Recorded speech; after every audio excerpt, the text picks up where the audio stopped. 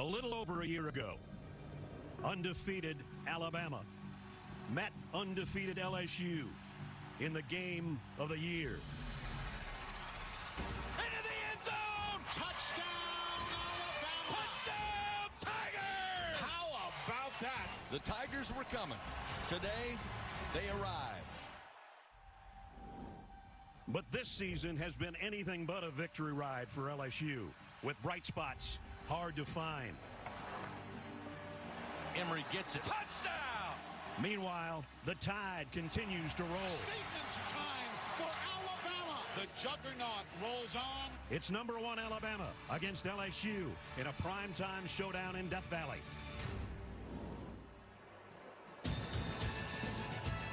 And so we are in Death Valley. And the Home Depot SEC on CBS brings us the 85th meeting between the Tigers of LSU and the Crimson Tide of Alabama. Alabama comes in unbeaten and #1 in the country.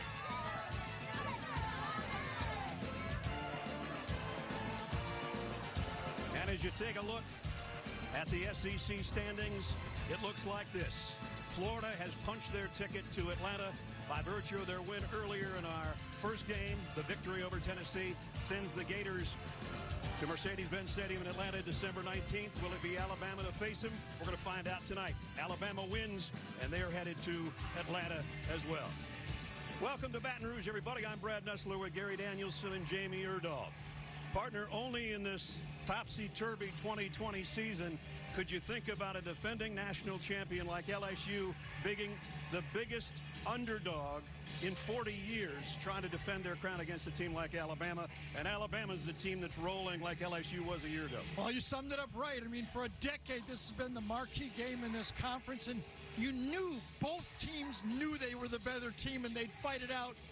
LSU wants to believe, but they need some early success. Alabama wants to snuff it out right away, but remember, we know playing on the road is #1 is pressure, so we'll see what happens. Well, last year it was Joe Burrow, who was a Heisman candidate, went on to win it. This year we've got a guy that's in the mix for Alabama, and Mac Jones. Yeah, we said, when will we ever see a year like this? Well, it took a year, and Mac Jones is doing it.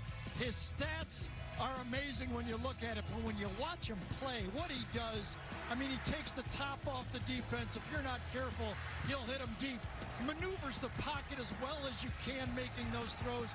And when you need that tight throw to a Devontae Smith, he just carves you up. He's having a Heisman year and, more importantly, a championship year. You know, we talked at the end of the week about this Alabama team, and having seen them so many times, it just looks like they're getting better every week. You know, last week we said they got a big 3. Well, any direction you look, they're big, okay? You know, you look one way, and they got a big 5. That offensive line, so physical. 5 guys have been mauling people. They could almost run every play and be contenders. Then you look in the secondary. Patrick Surtain is one of the elite corners. Josh Jobe is coming on strong. A pair right there. And then they got that defensive line. It's like a big 7, 8, or 9. Almost doesn't seem fair. Alabama is rotating one guy in after another. They're a #1 team in the country. Well, LSU is struggling offensively without a doubt, and it doesn't help that another guy opted out this week. If you missed it, Terrace Marshall, who's the leading receiver, his last catch was a touchdown against Texas A&M. He went to Ed Orgeron and said, "Coach, I'm going and preparing for the NFL draft," so they lose their top receiver. That doesn't help the cause when you got 2 freshman quarterbacks. That means only 1 returning starter back on this offense for LSU, and as you mentioned, they're going with 2 true freshmen. With the injury to Miles Brennan, the starter at the beginning of the year, 2 potentially good football players, but potential in a game like this is not enough. They need some help. And I think in this game, it's got to be this LSU defense, and perhaps if they're All-American Derek Stingley, he's going to be matched up against Devontae Smith. Could he get some wins, get some field position for these young quarters? This offense for LSU needs some help. Well, that's the matchup we'll watch. That's worth the price of admission. Devontae Smith against Derek Stingley. Kickoff is coming up. Alabama looking for a little payback from the loss on their home field last year. The Home Depot SC.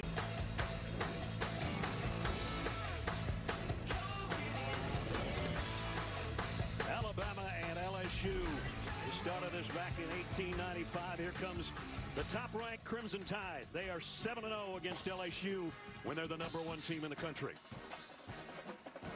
And LSU, this first home game for them in 6 weeks in this crazy season.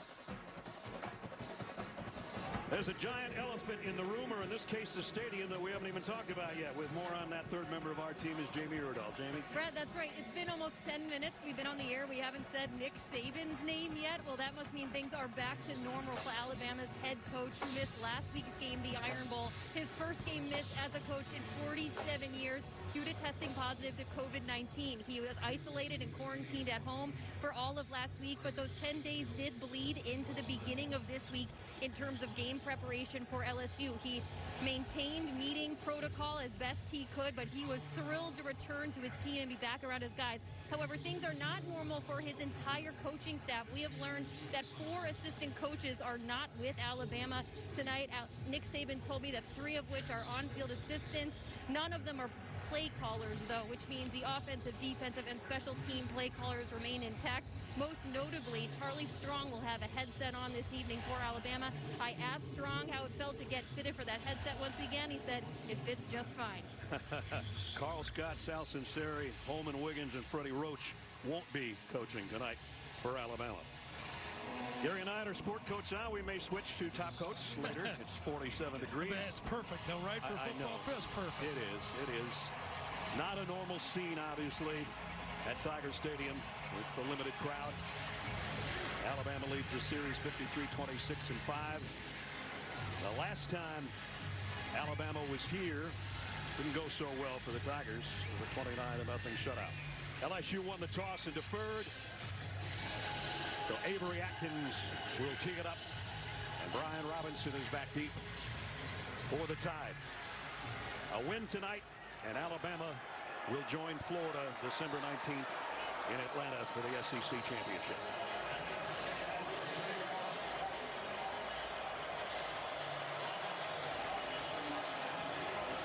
And here we go.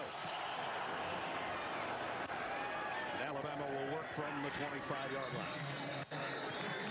And it all starts with the guy that we talked about, Mac Jones, having a sensational season. His team has total confidence in him.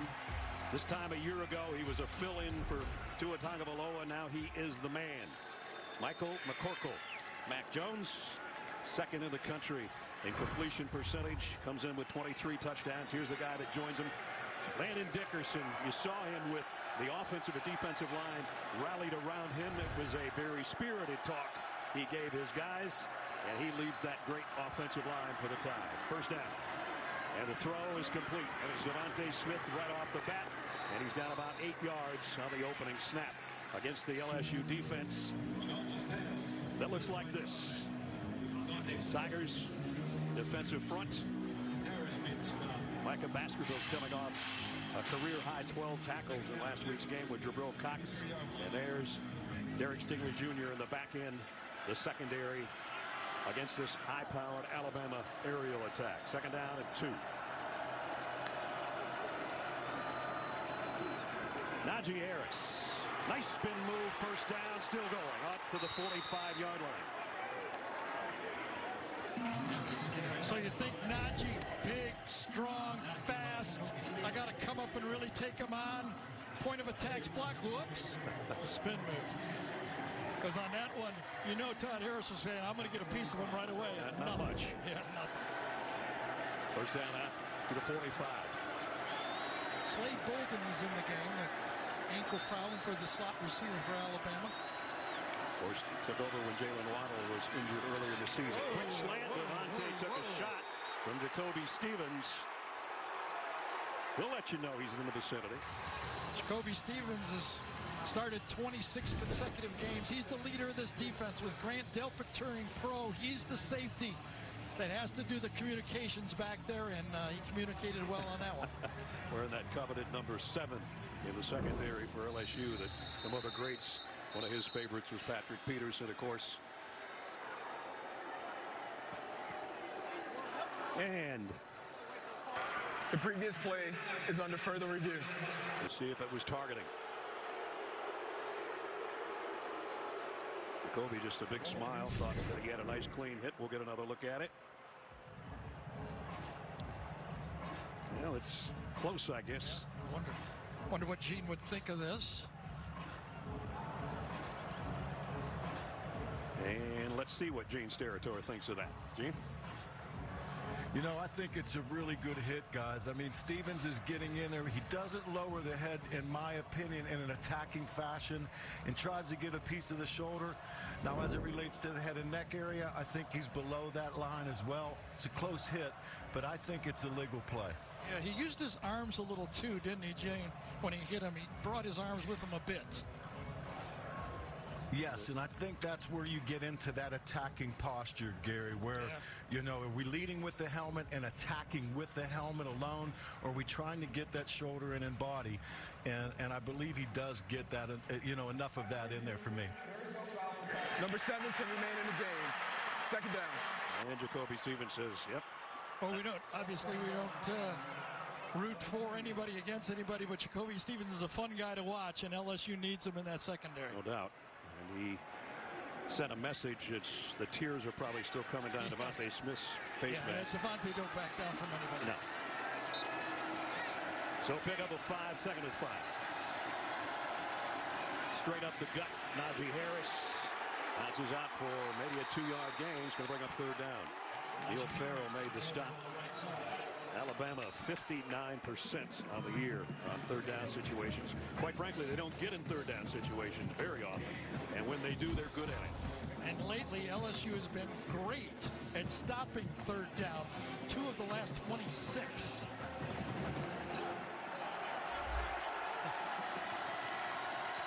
They shift the tight ends, 2 of them. Forrestall goes out into a slot, and now we got a timeout taken by LSU. Didn't like their alignment defensively, so we'll take the timeout with them here early in the first quarter in Baton Rouge.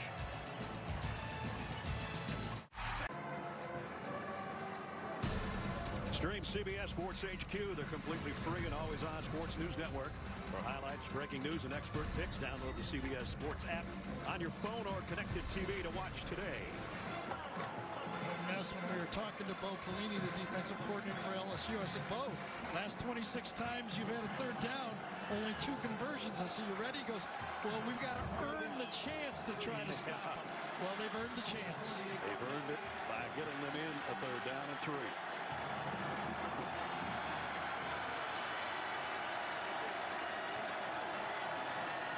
Mac Jones trying to move the center official out of the way, and does. And they jumped offside. Landon Dickerson says, was the nose Neil Farrell? If he's right, it's a first down. Offside with contact, defense number 92. The 5-yard penalty results in a first down. And that is the call. So an easy one there. Mac Jones claps, puts his hands out, just out of the peripheral vision. You know, you're down there, but you can hear it, and then you can see the movement of the quarterback, and Farrell jumps off.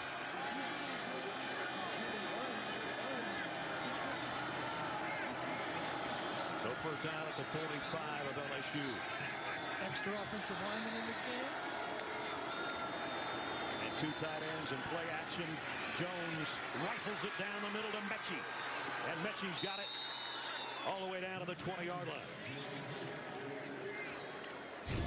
Well, as Brad mentioned, they lost Jalen Waddle, one of the great players we have in college football, but Mechie has held his own in that spot.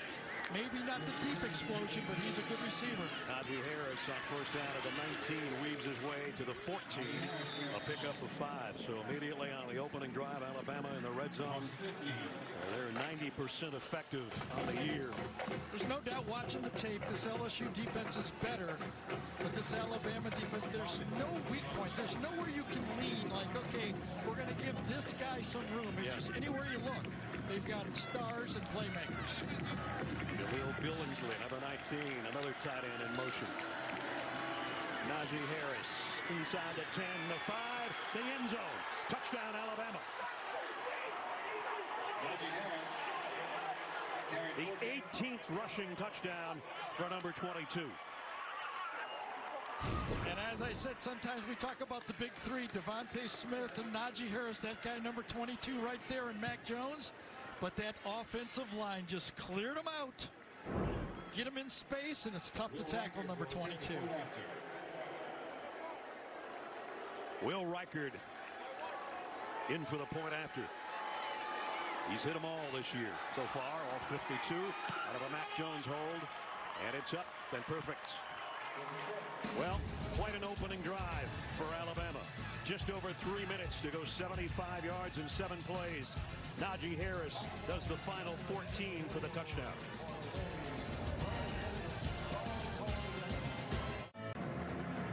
Gary thinks it's so warm he's going to pop over there later for a dip. Let's go. 7-0 Alabama. Here's the touchdown. Well, if you got to get to the second level with your back, Dickerson, Vontae Brown, but watch and let them. I'm going to go right out of the camera here because that's how far he drives Damone Clark backwards. Number 70 is 10 yards downfield, pushing number 18 Clark out of the way. And as you say, a couple missed tackles, but that's some good blocking. Fair catch taken around the 17-yard line by Josh Williams. And so we'll see LSU's offense for the first time tonight. And they're playing in a 7-point hole already. TJ Finley, the freshman. 4 starts this season. He's 2-2. He's had some high moments. He's had some low moments. Turns the ball over too much has been the biggest problem. And here's the offense that joins him. Eric Gilbert, now the freshman tight end, is their #1 receiver, with Terrace Marshall having opted out earlier this week, so that's his #1 target. There he is, number 2. In the slot to the left side, tied Davis Price in the backfield with Finley.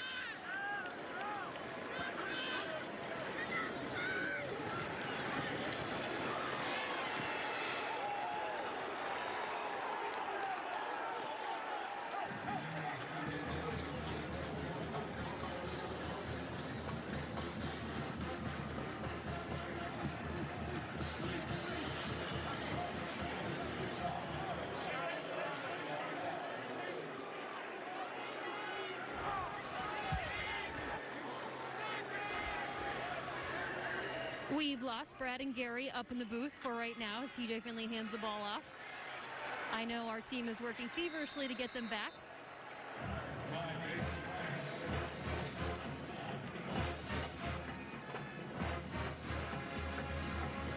Brad was just saying that TJ Finley was getting the start tonight. Bit of a competition. It's been going on a couple weeks with Max Johnson, but Ed Ogeron once again went with Finley for the start, but he did say that they will be using Max Johnson throughout this evening.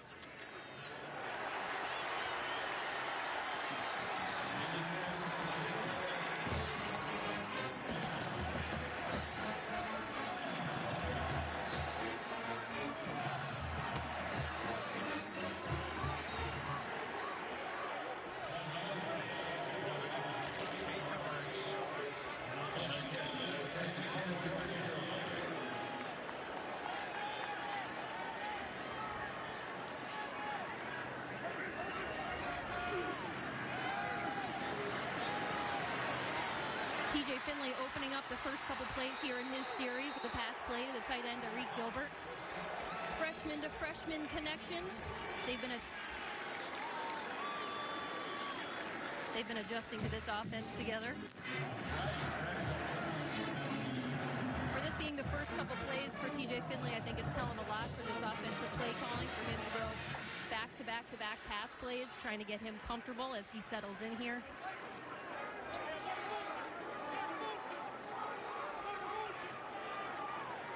Once again, we have lost audio in the booth with Brad and Gary. We are working to get it back.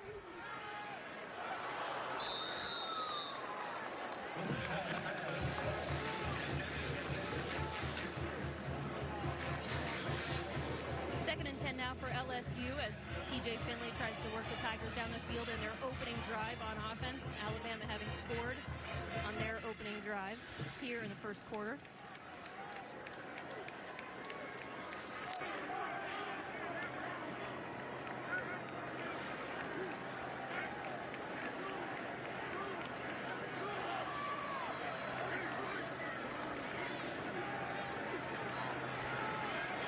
TJ Finley once again connecting Eric Gilbert.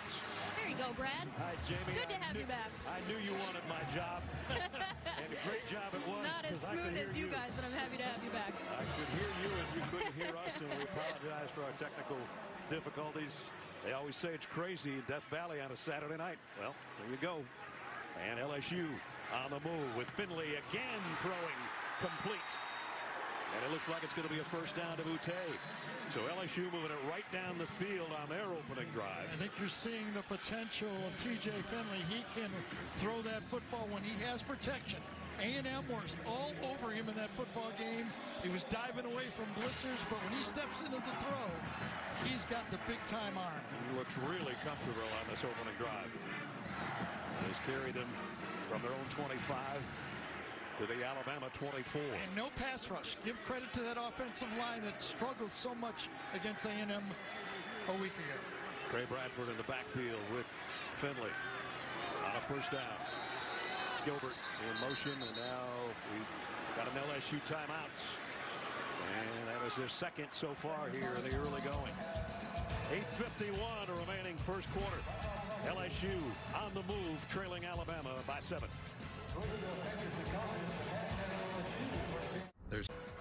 I'm telling you, she was on it. She was rolling. LSU would like to keep this thing rolling at the 24-yard line. 8th play of their drive coming up. They've already used 2 timeouts. And TJ Finley has been on target so far. 5 out of 6 for 48 yards on this drive. Gilbert's been his #1 target to this point. He's going to go on a wheel route to his tailback, and he in and out of his hands. Trey Bradford had it and had it knocked out of there by Dylan Moses. This is a great play and a great read by Dylan Moses. This is a nice scheme to get a running back open on the wheel route. Look from up here like he had it, but Dylan Moses does his job and breaks it up just a hair earlier, and that would have been a completion. You got it. Well, when you're back there at quarterback, you think, I got a guy wide open. I can't miss him. I can't miss him. And then just a hair. Blitz coming. And a nice run by Davis Price. He's short of the first down by about a yard. Jordan Battle brought him down, but it's going to be 3rd and 1. LSU loves to go hurry up on 3rd and 4th short yardage. Here they go. And try to bounce it outside, and I think he got just enough. Second effort. Now the head linesman comes in, and he does not have it spotted as a first down. So if you're Ed Ogeron here making a decision, seeing how Alabama moved the ball, I don't go field goal. I try to make this. You need touchdowns. You can't go field goal here. It's 4th down, and they are under center. And Alabama, did they take a timeout?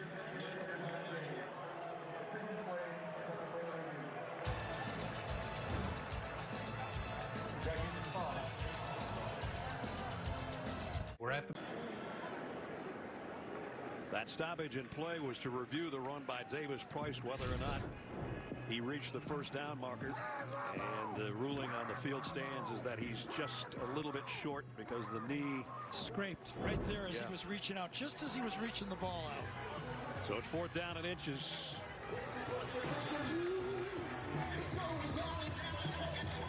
8 out of 11 on the year for LSU, and as Gary said, when you're 3 and 4 and you're playing the #1 team in the country, and the offense that Alabama has shown and has shown prior to this game, I think you're saying we've got to get 7 points on this drive. Been a long time since they've produced a touchdown at home against Alabama. I mentioned 2 years ago it was 29-0. So here they're trying to get it to the basically 14-yard line.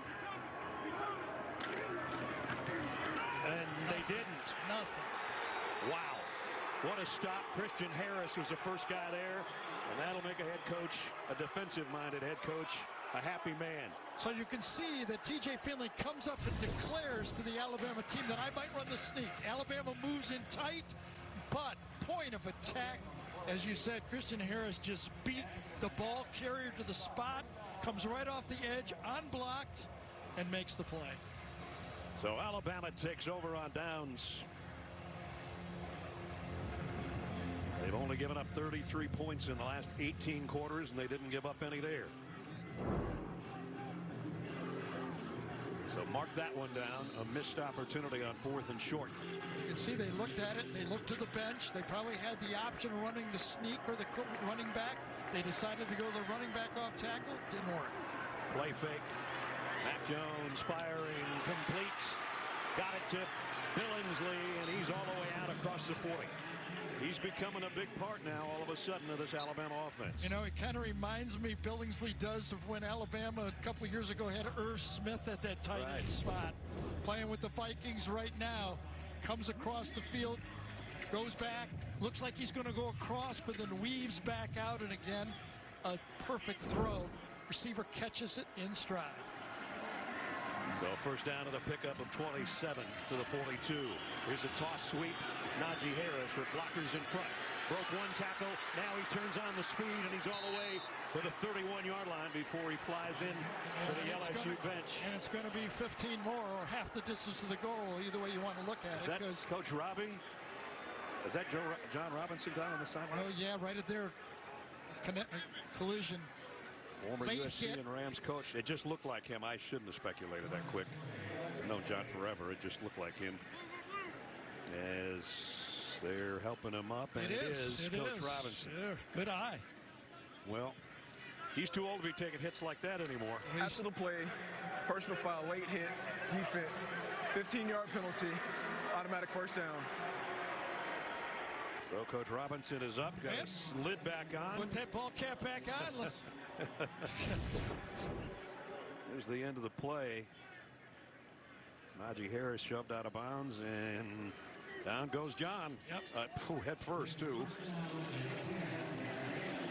There's the late hit by Jacoby Stevens, who's letting everybody know he's in the vicinity tonight, including Devontae Smith and now Najee Harris. At the 15, a little toss. Devontae Smith with Mechie blocking down the sideline. He's got it down inside the 5. How about as pretty as this play designed by Steve Sarkisian, an elite game planner and play caller. You do a little bit of that orbit motion, go behind the quarterback, then you toss it to your star, and this time those receivers, and the Alabama receivers are great at this, those receivers out front block, and they were blocking on that play. No doubt about that. There's Steve Sarkisian, who was the acting head coach a week ago when Nick was out with the positive COVID a week ago. Now it's at the 3-yard line. First and goal. Looking for their second touchdown is Alabama. Najee Harris looking for his second. And not quite. Got close inside the 1. Malone Clark brought him down. This time this LSU defense forces Najee to bounce out. Can't use all his power on the play. And Clark is able to wrap him up and save a touchdown for now. From our AT&T 5G pylon cam, Najee's coming right at you, but so is Clark. You saw he tried to twist his arm into the pylon, but not quite. Alabama with their jumbo set in there now on second down and goal inside the 1. Najee Harris. Big pile up at the goal line. No signal yet.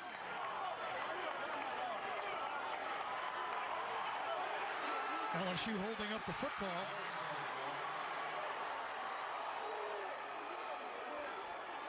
And we got a man down as well. Jacoby and Gilroy on the bottom of that pile. Meanwhile, it's going to be third and goal, about the length of the football. Here's another look. This time, point of attack handled well by that LSU defense. No push that time. Jabril Cox stripped the ball out at the very end, and we'll be right back.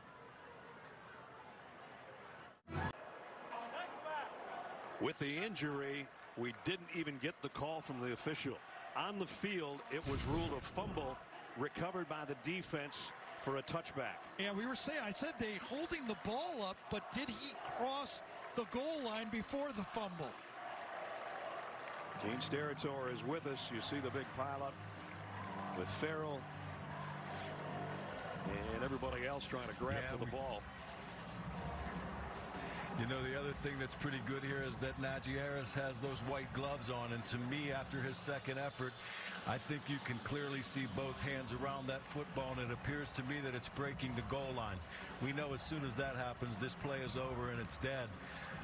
In my opinion, right now, I have him as a touchdown with possession. We watch this replay here. To me, he's still firmly controlling that ball, and we've broken the plane of the goal line right there. I'm with you, Gene. Yeah, I thought the one before it, too, from the backside, you could see the ball clearly touch the line. Yeah, right here, this is the look. He's got the ball in his hand. He's already broken the plane at that point. I know that everybody, when you stick that ball out, everybody whacks it, but this time just a little too late for LSU, and Alabama completes another drive. Machine-like drive by Alabama. Ray Thornton and Neil Farrell, the guys trying to rip it out of there. And again, our replay official is Mitchell Wilkins. Alex Moore, our referee, is under the hood. Nick Saban thinks it's a touchdown. That would reverse the call, which on the field was fumble recovery in the end zone by LSU. So this would be a big swing. LSU getting the ball back compared to another Alabama touchdown. Well, if you combine that with the 4th and short that LSU did not make on the other side when they tried to get this touchdown, and now Alabama marches right down the field in what, 5 plays for 84 yards. So Ed Orgeron patiently waiting as well, as this one's taken a while. It's an important call, obviously, at the goal line and in the end zone.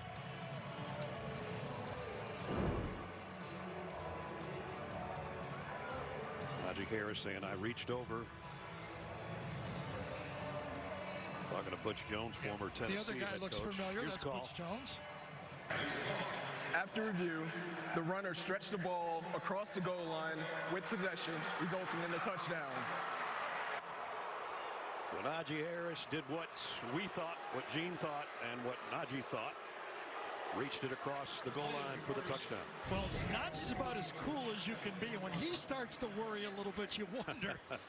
I think he thought he got it across, but you never know if the replay official sees it. And Gene saw it, you saw it, we all saw it, but it was for a second. LSU said we got the ball, but to no avail.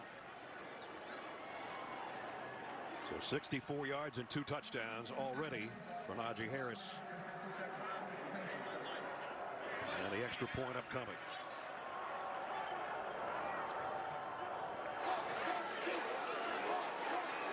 Packard comes up and has a word with Mac Jones, starting quarterback, and his holder.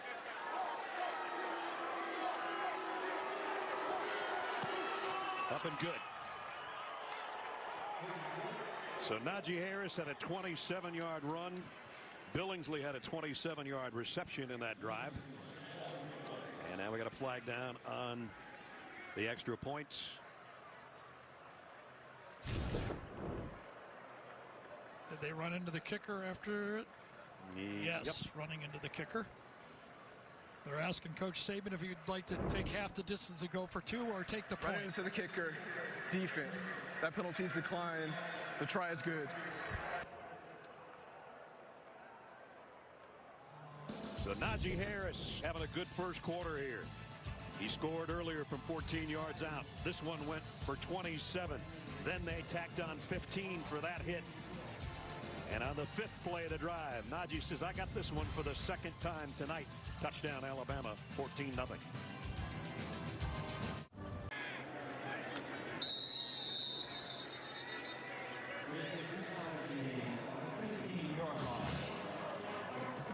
So LSU now, after the fair catch on the kick, takes over at the 25. Last time they got the ball, they had a good-looking drive going, came up with a 4th and inches, and then turned it over on downs after going 60 yards in 11 plays. They'd like to put one together here because now they're down 2 scores.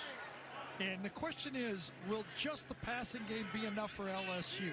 TJ Finley showed his arm, but I think they need to help them with a bit more running game. And their 4 losses, none of them did they rush for 100 yards. Right now John Emery's in at tailback, and he'll get the carry.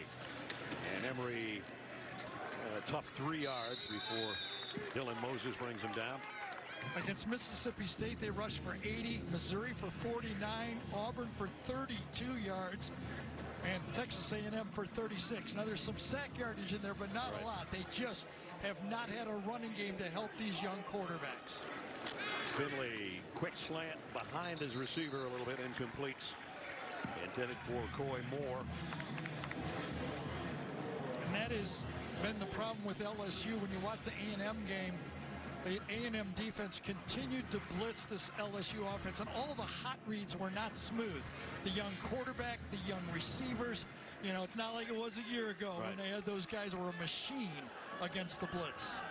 Here's that look, that six-man front that A&M showed. Bama's going to say, hey, can you stop it? Because you didn't stop it last week. Finley takes a moment. On 3rd down and 8.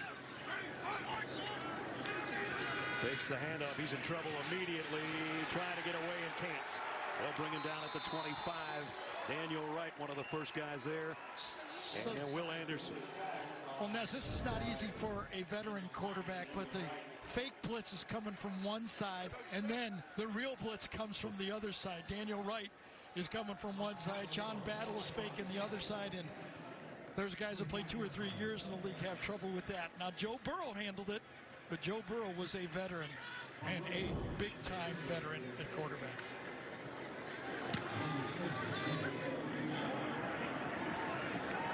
Monte Smith just gets everybody out of the way. As the kick goes out of the bounds. I don't think this made the 50 even. No, it didn't. So. 47 or 48. Got a Papa John's update in New York. Here's Zook. Hey, Ness, you may have heard the ACC did some schedule reshuffling recently, and Miami visiting Duke was one of those moves. Huge haul for Cameron Davis. He goes 34 yards. Miami on top of Duke 14-0 as they play in the second quarter. Right back to you. Hurricanes only 1 loss on the season. Here, Alabama, no losses and ranked number 1. And they look like it again so far. That was only a 22-yard punt. And now Forrestall in motion, but Landon Dickerson saying, no, it was Jacqueline Roy. Let's see if he's right.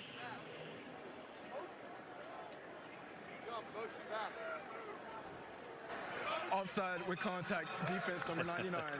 5-yard penalty, still first down. I love Landon Dickerson. He's in the middle of that offensive line. He is a character, and he's a physical character, too. And he's feisty. And Yes, look at that. Look at this. He's got his own little dance moves. That's the second time in this game he did it.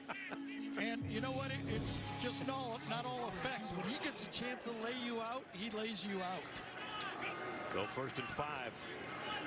LSU almost jumped again. Devontae Smith in motion. Mac Jones rolls with a throwback screen. And that's played well by Jacoby Stevens. Yeah, Jacoby Stevens had a couple hits, 1 penalty, but smartly snuffed this one out. Motion again. People going different ways. Play action pass. Try to get the screen to Najee. Nope. We're watching number 22. That's a good idea. So 2nd down and 10. Forrestall, the tight end in motion, sets in the backfield for Alabama. Najee Harris weaving his way through, close to another first down, about a yard shy. Well, as I said, those guys up front, they believe they're the best offensive line in college football. It'd be hard to argue. They're veterans. They've got a package. They believe it, and they've got a lot of weapons. This time, LSU equal to the task. Jacoby Stevens again leading the charge on Najee Harris. That'll bring up 3rd down and 1.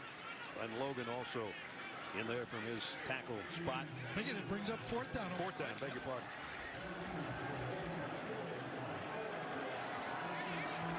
Most first quarter points against LSU. And the Nick Saban era, 4th down and a yard, going for more. They don't go on 4th down very often. This is almost 2 yards.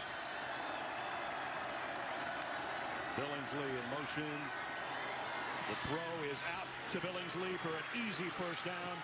And Derek Stingley has to bring him down, but he's going to move the chains again. Look at the control that Billingsley handles a ball that's slightly behind him. Keeps his eye on it. Wasn't a perfect throw, but in this one you want to secure the catch. Don't turn up so early. Catches it off his back hip and then gets the first down.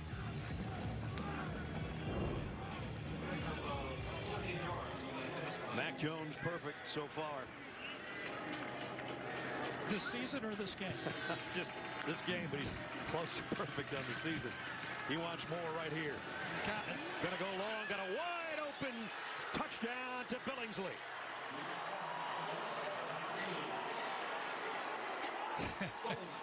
That was too easy. Yeah, Devontae Smith goes from left to right, and Billingsley goes from right to left. They all cover number 6. Watch this one goes across. Was it Mechie? Yes, it was Mechie. Excuse me, number 8. Watch Mechie go one way, and then Billingsley comes the other way. 3 go with Mechie. No one goes with Billingsley. And as a quarterback, you got to be thinking, this guy's so wide open, just don't mess this up. Before he caught it, I go there, and he got it. And the extra point is good.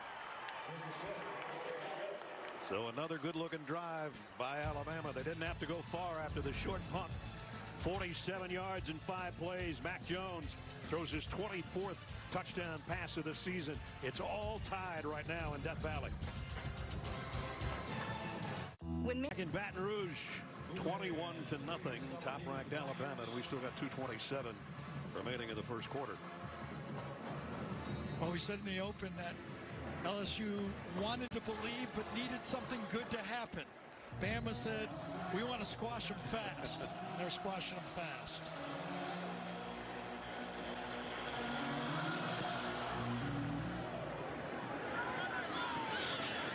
And mishandled kick, and now they'll have to return it. Did somebody call fair catch, Boutte, or did his knee go down?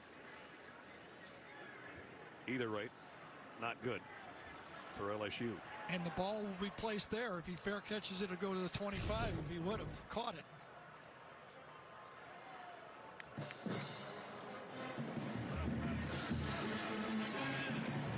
Now there's a fair catch. I didn't see it the first time.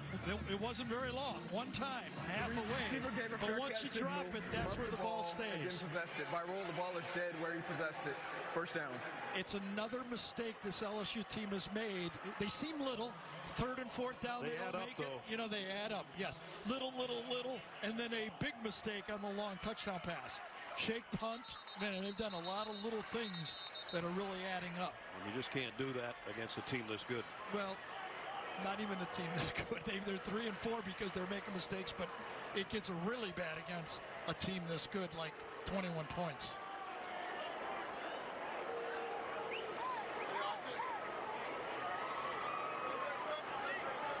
So now the LSU offense backed up near their own goal line.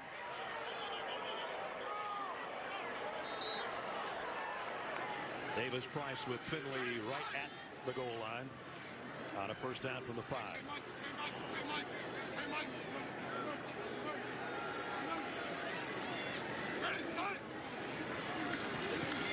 Finley throws complete, and it's going to be close to a first down to Kirkland. Well, you can't help but watch T.J. Finley throw the ball and see the potential of why he got a lot of scholarships. I mean, you got a big-time arm, has to grow into his body a bit. He's a big kid. Still, you know, he had to lose weight. Now he's got to get used to that weight, get a little bit more mobile in the pocket, but you see his potential. Second down, less than 1. And they pick it up. As we get another update in New York, Adam Zucker.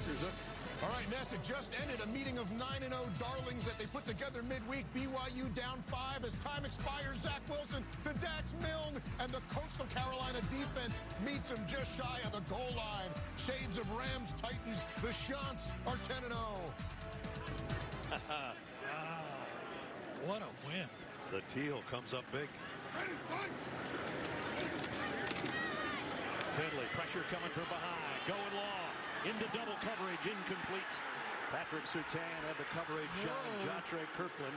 I thought he got a piece of him as that ball was going and being catchable. Like to take another look at that one. Well, the crowd agrees with you, Gary. What crowd? No, there's a few here. There's quite a few. Yes. Nice design route. Got a crossing receiver holding the safety. Got a receiver open. Surtain comes across. Yeah. He hit him, but was it catchable? Definitely got an arm wrapped around him. I don't know what.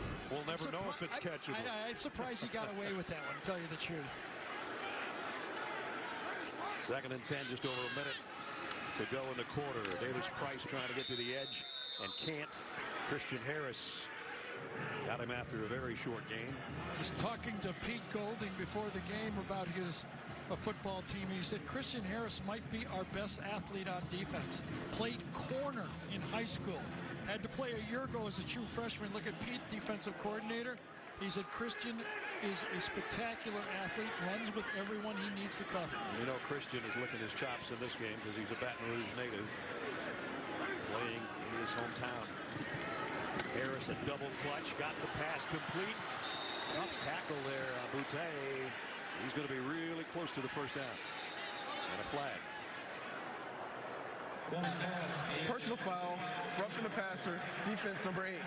15-yard penalty added to the run, first down. Well, I guess Christian was a little too excited playing at home. We built you up there. He had a free rush. I'll tell you, it's the same look. LSU showed that they were vulnerable to these 6-man fronts, rushing 3 or 4 different guys each time, and that's 2.5 step. That's a clear roughing the passer. So that puts the ball out to the 42-yard line.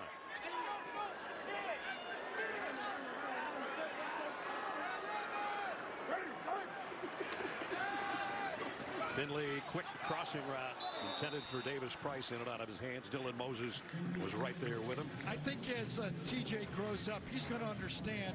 I threw that one a little too hard. That had a little bit too much mustard on it.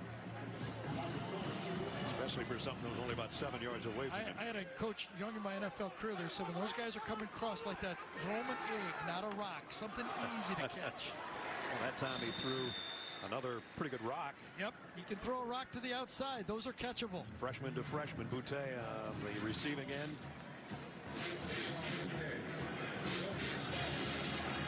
Might be one more play before the end of the quarter, and it'll be a first down quarterback sneak for TJ Finley. So LSU's got a lot of work to do, but they're picking away a little bit as they did on their opening drive. End of the first quarter, Alabama 21, LSU nothing. We'll return to Baton Rouge after this message and a word from your local station.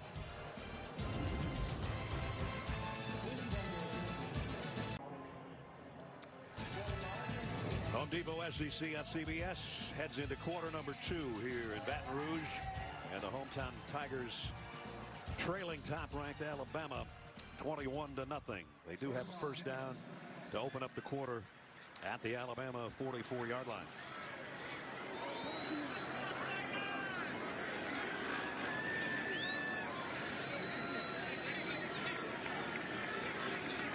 Davis Price with Finley in the LSU backfield. Finley to throw, rifles it down the middle. On his way is Kayshon Boutte, touchdown. That's the way you start the second quarter. And the key word was rifle, and Boutte was wide open and delivered perfectly on this play. Bottom of the screen right here, right down the slot. Safety's coming up on the play, and before the opposite safety battle can get there, the ball is there. But did he drop the ball too soon? Oh, no. That would be the ultimate problem. They're going to take a look at this, I think. Are they? Did the ball go out too early? I think it did, Ness. Oh, my goodness. He did the Julio Jones lean into the tape as a trackster, and he left the ball behind him. I remember Tyrann Mathieu doing that in the SEC championship game, too. No. Is it going to be replayed? Apparently not. Extra point is up and good. They've ruled it a touchdown on the field. Gene Steratore is with us. We'll get another look from Pilot Cam right here. Gene, you take over. You know, Brad, I know we've all said this and seen this happen before, and unfortunately in this situation, this ball is clearly out of the runner's possession before it breaks the goal line. That would not be a touchdown if they would have reviewed it. Isn't this a replay official mistake, though, Gene? I mean, it's close either way. Yeah. Yes, Gary. It would be, you want replay to initiate a review on this, and they would have to buzz down. We can see the back judge at the top of the screen from our pylon cam straddling the goal line. Right. This happens in such a blur for him that I'm sure he had some apprehension there. But this ball looks clearly out, guys. Our producer, Craig Silver, is telling us from the truck it was reviewed. It was reviewed that quickly. Extra point was kicked. It's a 44-yard touchdown. And strange things continue to happen in Death Valley on a Saturday night. 21-7.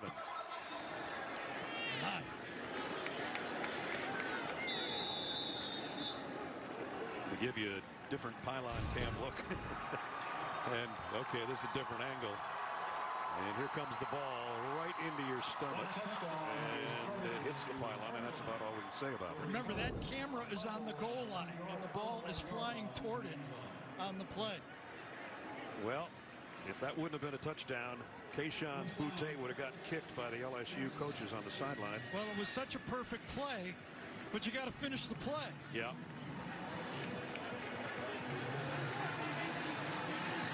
So Alabama back to work with a 2-touchdown lead. So who had the worst play on that one? The replay official or Boutte? Hey, we all got problems. Brian Robinson. And he's going to go for about 6.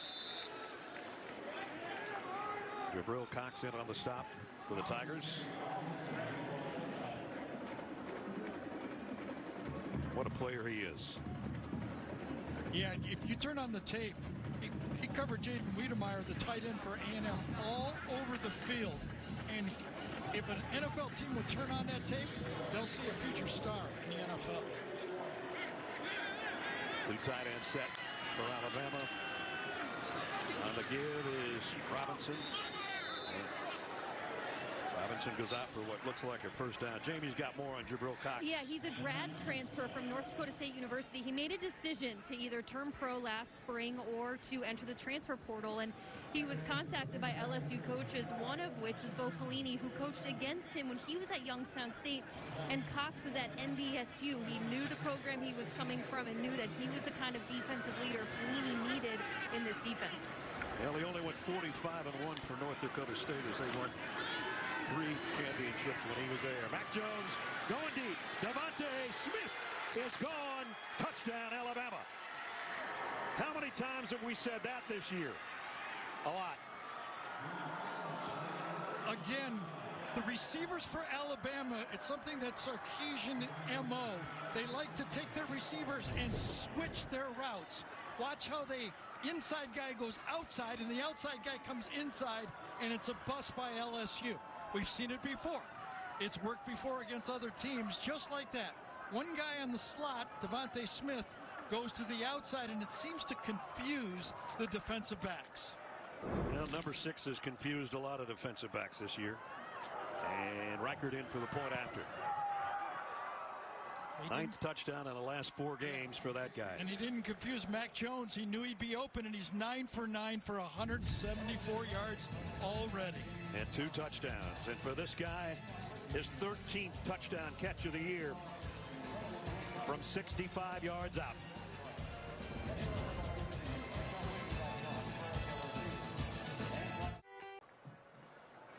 Only took Alabama 3 plays and 1:17 to add on another touchdown as they lead 28-7 with 13:36 to go in the first half.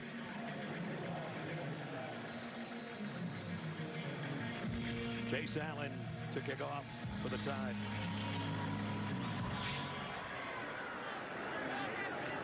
And taking it at the 5 is Boutte, who caught what we thought was a touchdown pass and then didn't think it was a touchdown pass. And we're going to take you back to that play. And Gene Steratore is with us at the end of this play. You know what, guys, after taking looks at other angles, after we see the ball is clearly fumbled, what we failed to see in a few replays was Jontre Kirkland, number 13, right there, picking the football up in the end zone as it lay there. And that was in the immediate recovery after. So that is why the office in the SEC confirmed that so quickly, and we give them credit for that confirmation for sure. Would that be immediate, though, Gene, in your opinion? Was that immediate? Because it seemed to lay there for a while. Yes, Gary. Yeah. Yeah, I would think that that would be enough for immediate. Yes, sir. So is it going to go as a 43-yard completion and a 1-yard touchdown for Kirkland? How do they rule that one? Well, Kirkland gets the touchdown. There's no doubt about that. That's probably how it's going to go in the official books. Straighten all that stuff out at halftime. Anyway, heads up by Kirkland.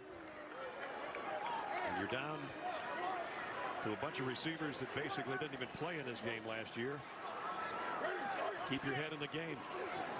Finley scans a field, rifles it down the middle, and Surtain is all wrapped up with Jenkins. Incomplete, and Jenkins still down. I think it was the hit from Daniel Wright, though, that has Jenkins down. Coming from the safety spot. Watch number 3 come across helmet to helmet on Jenkins right there.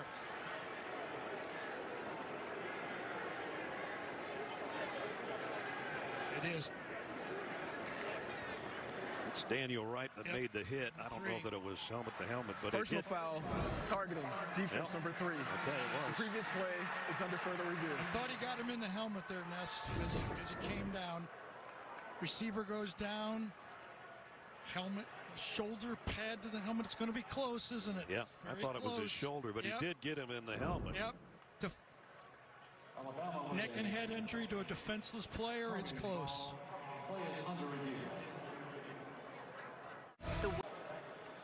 First things first, you're right, Jenkins, who was motionless on the field for a while, is up and into the tent, so that is great news in of itself.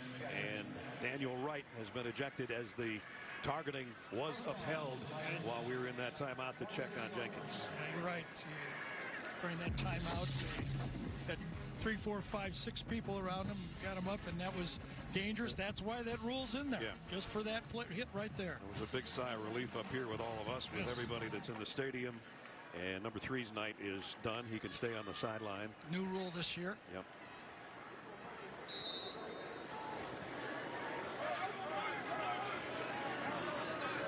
So with the penalty, that moves it to the 46-yard line.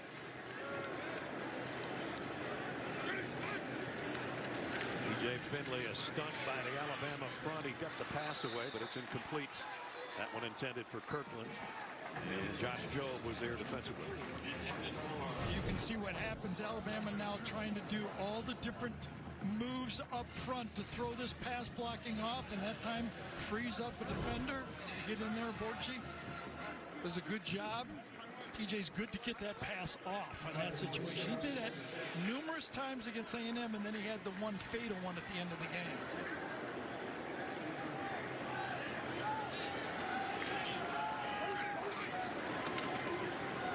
John Emery off the left side, and a nice run by Emery. A blocker in front.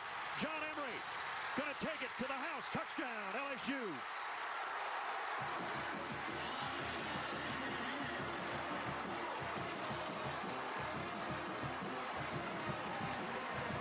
Best run of maybe the year for LSU offensively. And exactly what they needed to stay in this football game. Not only a score, that's number 1, blocked very well up front. Rosenthal, number 51 on the edge. Left tackle does his job. And then downfield, Boutte does a great job of blocking and keeping that lane open to get to the end zone. By far the longest run of the year for John Emery. Extra point is up and good. Both teams with quick striking offenses, and that's something LSU has been looking for. Something to celebrate about a little bit on that sideline. 69-yard drive. Emery does the touchdown to cut the lead in half. On CBS, Simone Missick is back as Judge Lola Carmichael. It's her court and her rules. CBS original series. All rise. New episode Monday at 9, 8 Central on CBS. So the LSU offense has stepped up and holding their own. It's the defense that needs to stop. 4 possessions, 4 touchdowns for Alabama. Alabama's 5th possession will start from the 25-yard line. And this time Ed Ingram along with number 51. Watch Ingram get the block on Harris. Reaches out one side, helps, gets to Harris to second level, gets him once, and then gets him again to clean him up for the touchdown run. Great job by number 70 Ingram. Gotta feel good for John Emery too, because they've been struggling on the ground. Ty Davis Price for the most part has been their starter. Emery around 200 yards rushing a season ago. But the 14 points allowed tonight here in the first half. Alabama, as I mentioned earlier, hadn't given up many points in the last 18 quarters. Here's Najee Harris, who's got 2 scores tonight. A little hesitation move, got about 6. Out to the 31, where Eli Ricks brought him down. So can this LSU defense give the ball back in a 14-point game? We had the weird touchdown there in the end zone on the ball being dropped. LSU recovers it, then they get the great runs, stay in the game, but they need to stop to really believe. Robinson and Harris both in the backfield. Now Robinson clears out. Jones looked at him and now throws back the other way. What a catch by Najee Harris. And he's still going, and he got a first down. You got to be kidding me. Yeah, it was designed the whole way, throwback screen the whole way, but he had to find Najee. There was a lot of traffic for number 22 to kind of maneuver his way through. Fake, roll out to the right, trying to get it to him, Finally, I see him, and as you say, snaps it off and then breaks a couple tackles for the first down. Najee Harris just pinned that in his left forearm. Yes. And he's got some pretty good sized forearms, and he's got a first down. There's the first 10 pass attempts for Mac Jones, including 2 more touchdowns. Plenty of time here. Deep for Devontae Smith in stride again, and goodbye again. Devontae Smith touchdown.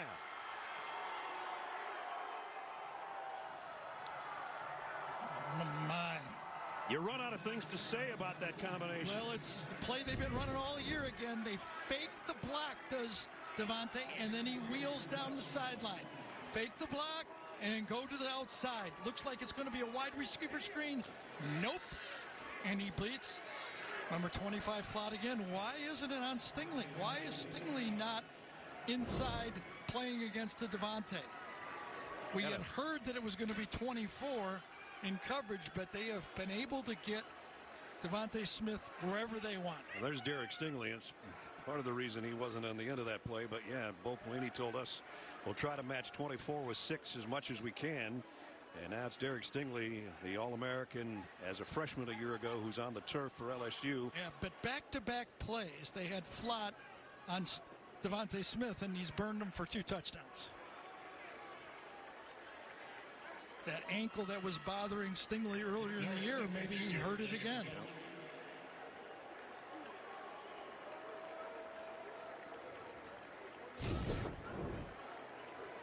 No problem at the beginning.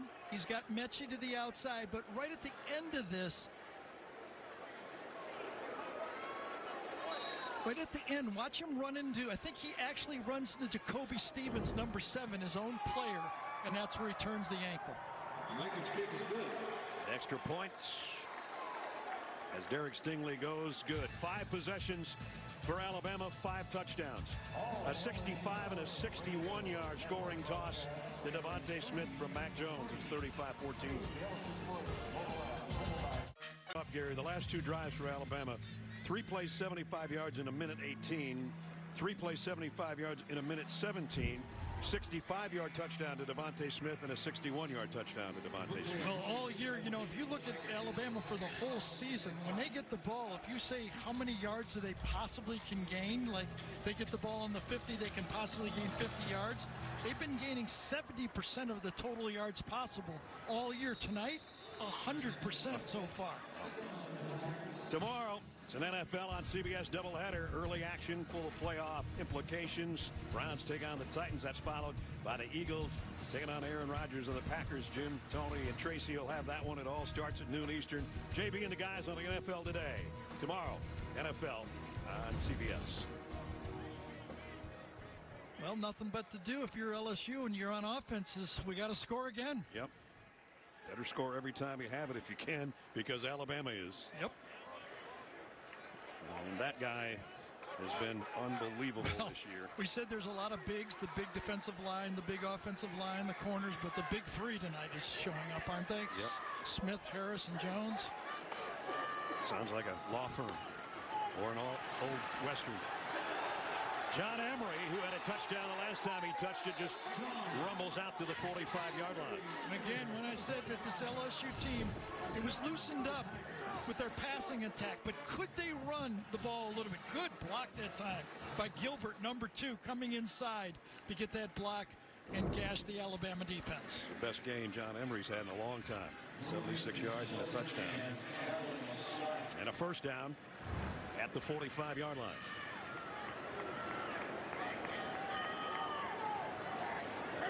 Kirkland in motion. Backpedaling is Finley. Gonna have to get rid of it, and finally does. Byron Young was giving chase. Just the end of that play. Our truck has been able to blow that play up. Watch right in the middle of the screen. It's going to get bigger for you. Stingley does run into Jacoby Stevens. Got kind of leg whipped by his own guy as we check in with Jamie. Yeah, Stingley Jr. was in the tent for quite some time. I'll say the equipment manager for LSU went in there to assist him. He is out of the tent now and on the bike, but he does look really in pain still on the bike. He's moving that bike about as fast as I do right now.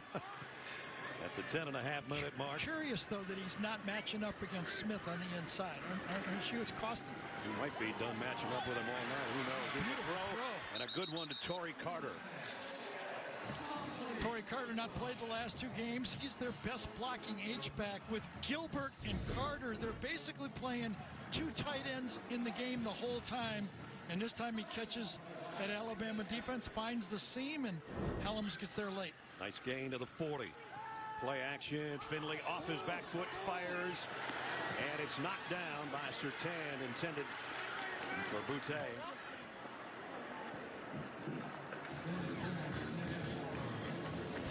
Well, TJ Finley's had a lot of this. Rushers in his face. It's dangerous throwing that, but you lay it up for your receiver, 50-50 ball, and Surtain keeps his hand in there the whole way, never panics. Second down at 10 at the Bama 40.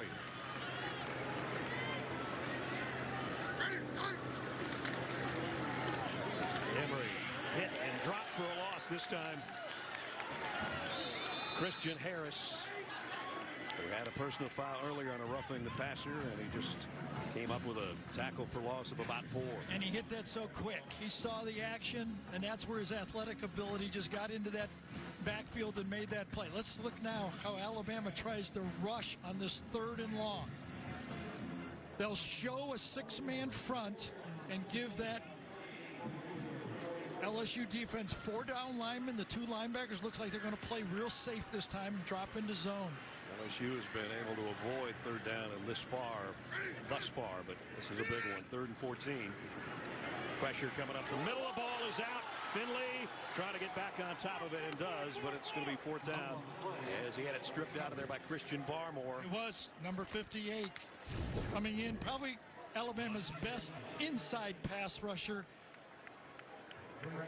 Just able to reach around and get his right hand on the football when TJ Finley. See how he's waving it, though? That's what they're trying to get him to understand. The importance of that football. When you move up in the pocket, keep both hands on the football. He had that fumble earlier for a touchdown this year against Auburn. Play similar to that. Mac von Rosenberg's last punt was not a good one. This one much better. Camps Devontae Smith under a fair catch at the 10-yard line. And now we're going to do Project Smarter, presented by the Home Depot. What they like to do for Alabama is they like to bring those receivers across the field. And one time when you run one receiver that is a threat, and then you bring the tight end the other way, it crosses them up. This time on the deep route, they cross the receivers, and cross the secondary up, and then one more time on the quick screen fake. You cross those receivers. 3 touchdowns on 3 interchange routes by the Alabama receivers. Little hesitation for Najee Harris in the backfield, and then goes out for 4 or 5. This game a year ago is when probably Joe Burrow locked up the Heisman Trophy in this game. Just you know that Kyle Trask had a good game in front of us. Mac Jones this year so far 11 for 11, 243 yards and 3 touchdowns. And all their drives have resulted in touchdowns. Najee Harris has the other 2. Jones throws on a crosser. It's Mechie, and Mechie's going to be close to a first down. By the way, Joe Burrow underwent surgery this week, and Joe, we want to wish you the best in your rehab. I was in touch with his dad, Jimmy, this morning, and Joe's doing okay. He's already getting ready to start working out. I had that knee surgery is not fun, but Joe will fight through it, no doubt. Joe was having a sensational season for the Bengals before he was hurt a few weeks ago. Here's a call. Holding, offense number 70. The penalty's half the distance to the goal. Replay second down. And we're talking about the season Joe had last year and taking this team to an undefeated season, a national championship, and a Heisman Trophy. And how about the comparison for these 2 dudes? Pretty close. Well, both of them had a lot of weapons. I mean, the 3 NFL receivers they had with Jefferson, Jamar Chase, and Marshall. Remember, Alabama had the big 3 last year, and they still got a big one right now in Devontae. 2 good running backs they had. Here's Jones from his own end zone. He's still perfect. And by the way, you can add 3 more touchdowns to those numbers we just showed you. That was coming into the game. But you know what else they both had? Protection. Yeah. And watch this Alabama offensive line protect their quarterback. No one within 4 yards of him as he steps into the throw. So it's 12 for 12 for 255 and 3 right now for Mac Jones. As there you look at the big eaters up front that protect him and have done a beautiful job of it again tonight. This time trying to open a hole for Najee Harris, and that was closed pretty well by Jacqueline Roy. Short gain. The toughest thing against Alabama with this veteran big offensive line is getting a tackle for a loss. And it seems that, to me, that's what LSU needs, to get them behind the chains a little bit. Get a tackle for a loss or a sack, but it's not easy. They're just good at what they do. Good to see Stingley back in the game.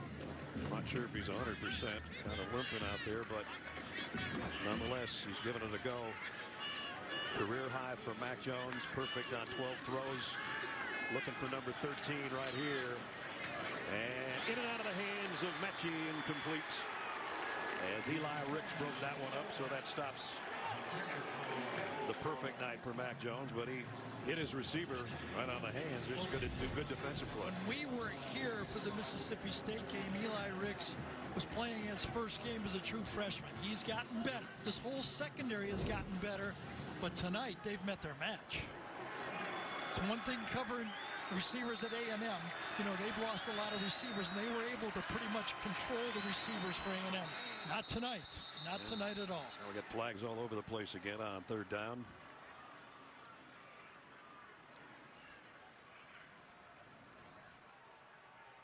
Let's see which side's the guilty party this time.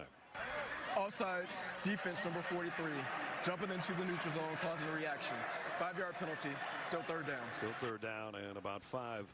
You saw that graphic come up that Alabama's 0 for 1 on 3rd down conversions. Well, that's because they haven't gotten a 3rd down except once. 35 points and only 1 attempt on 3rd down. That's crazy. Now they got a 3rd and 5. If LSU can hold off and not jump offside, they can at least try to make Mac Jones and Alabama earn this one.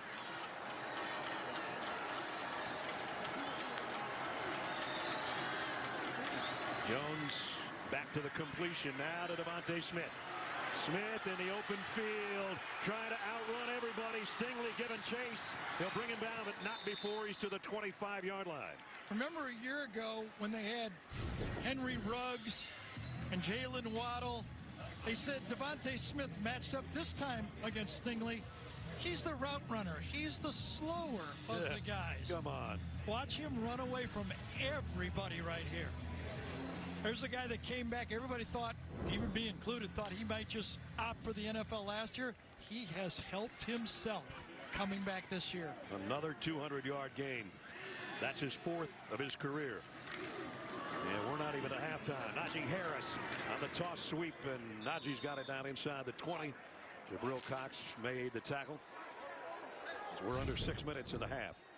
Well, against Ole Miss, Alabama put over 700 yards against that defense. Only one possession they didn't score a touchdown.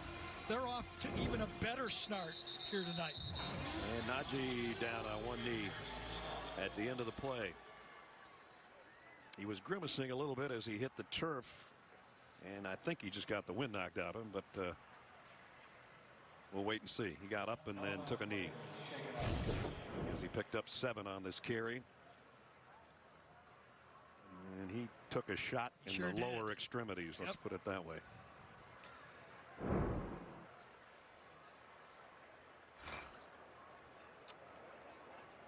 $85 yards on 12 carries, including touchdowns number 18 and 19 on the ground this year.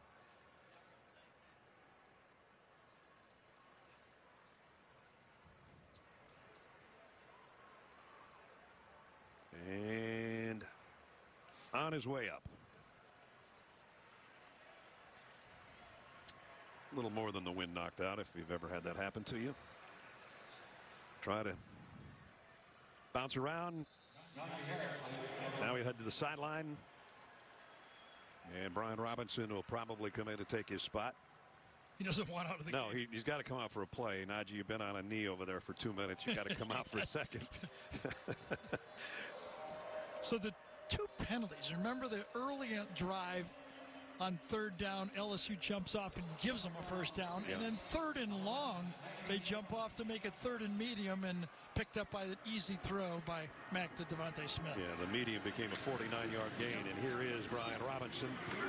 Cuts up, and he's got the 1st down at the 15-yard line. Quarterback comparison so far.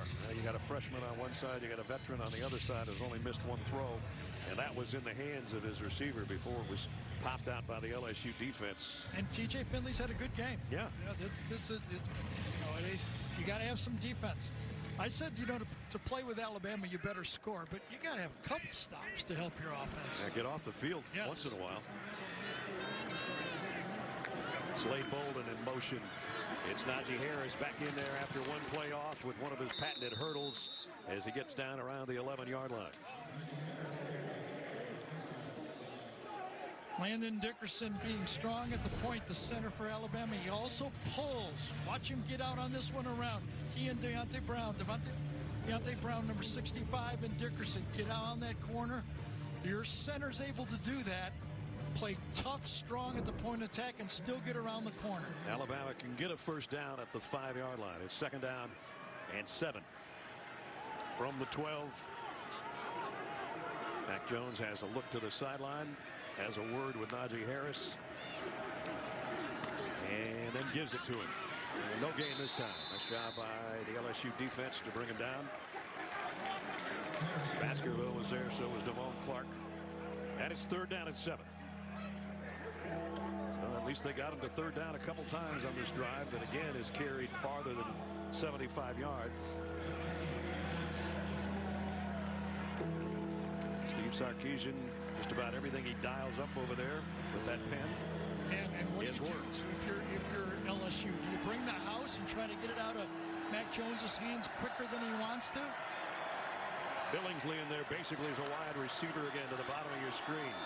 Jones scans the field, throws incomplete, intended for Harris, and it'll be 4th down. Damone Clark, number 18, did a good job that time.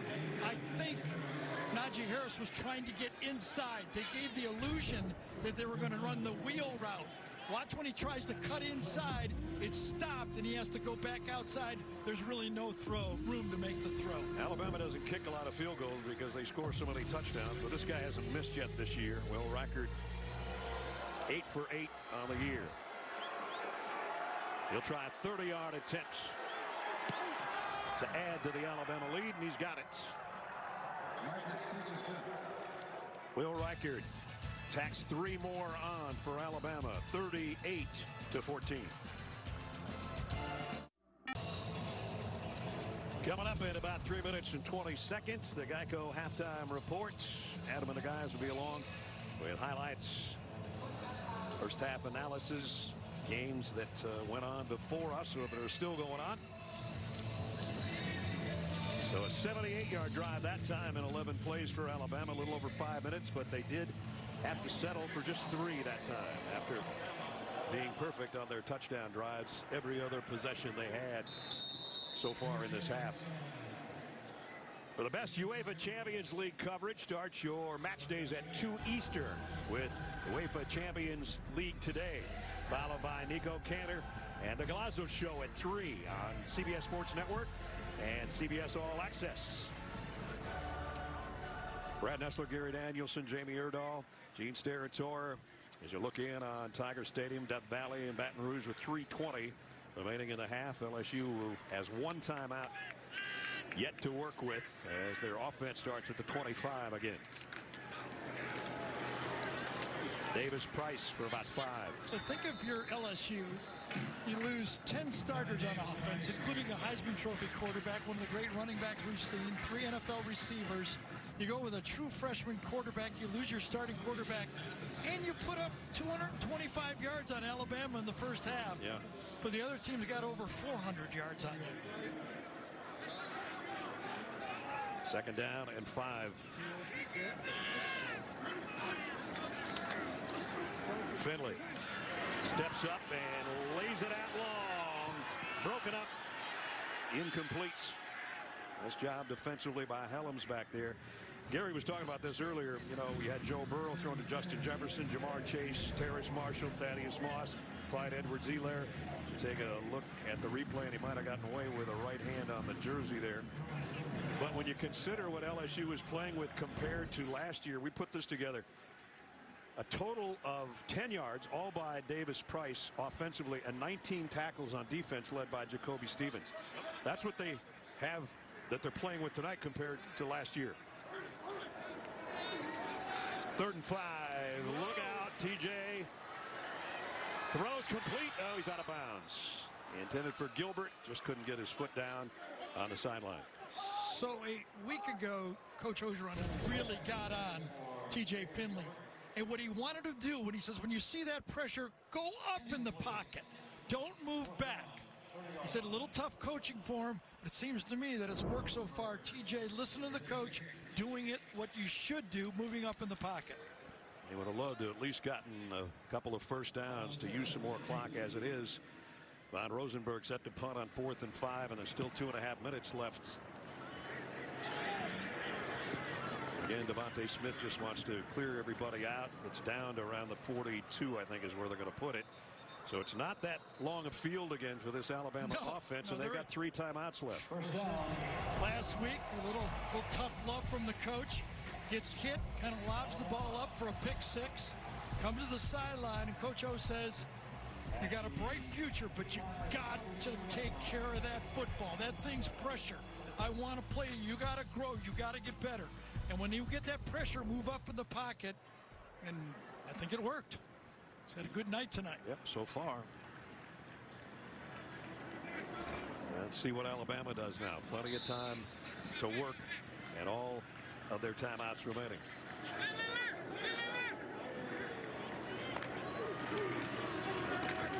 Najee Harris got through the first wave and picked up almost 9.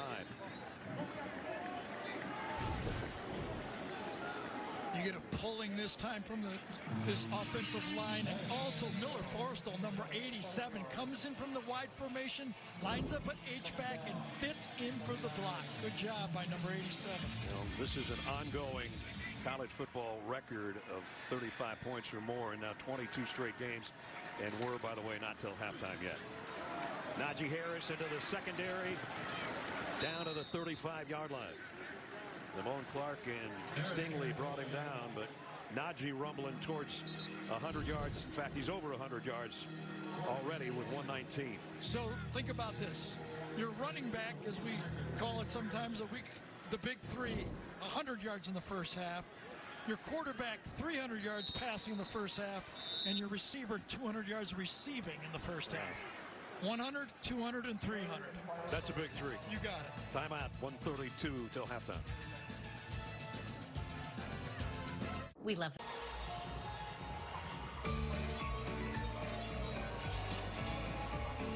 Dolly Parton Christmas is coming up tomorrow. Gather the family around for a little holiday cheer, as only Dolly can deliver.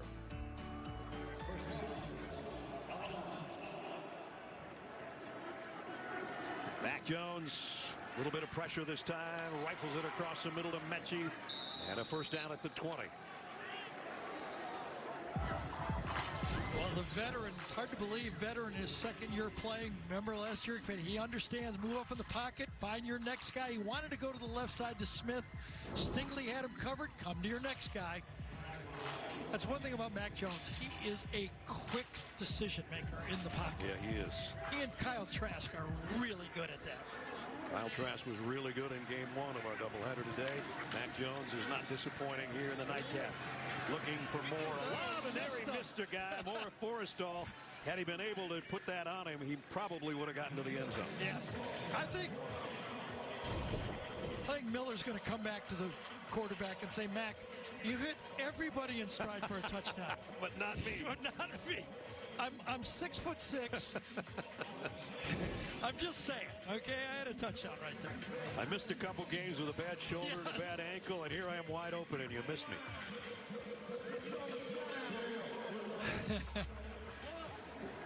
Steve Sarkisian calls Forrestal the glue of our offense. The way he blocks and the way he is as a receiver. Jones back to throw, fires, incomplete, intended for Najee Harris. That was pretty good coverage back there. Three guys around number 22, and it's third down and 10. There's the big three that Gary was talking about. That's pretty big. Yep. They took 1 yard away from Dante, the official scores, but he'll be over 200 sometime in this game. Got a roundup. Yeah. Yeah. That was one of those .5s. Yes. Third down and 10. At the 20. Jones goes to the end zone. Oh, what a catch! Devontae Smith. Touchdown, Alabama. Holy cow.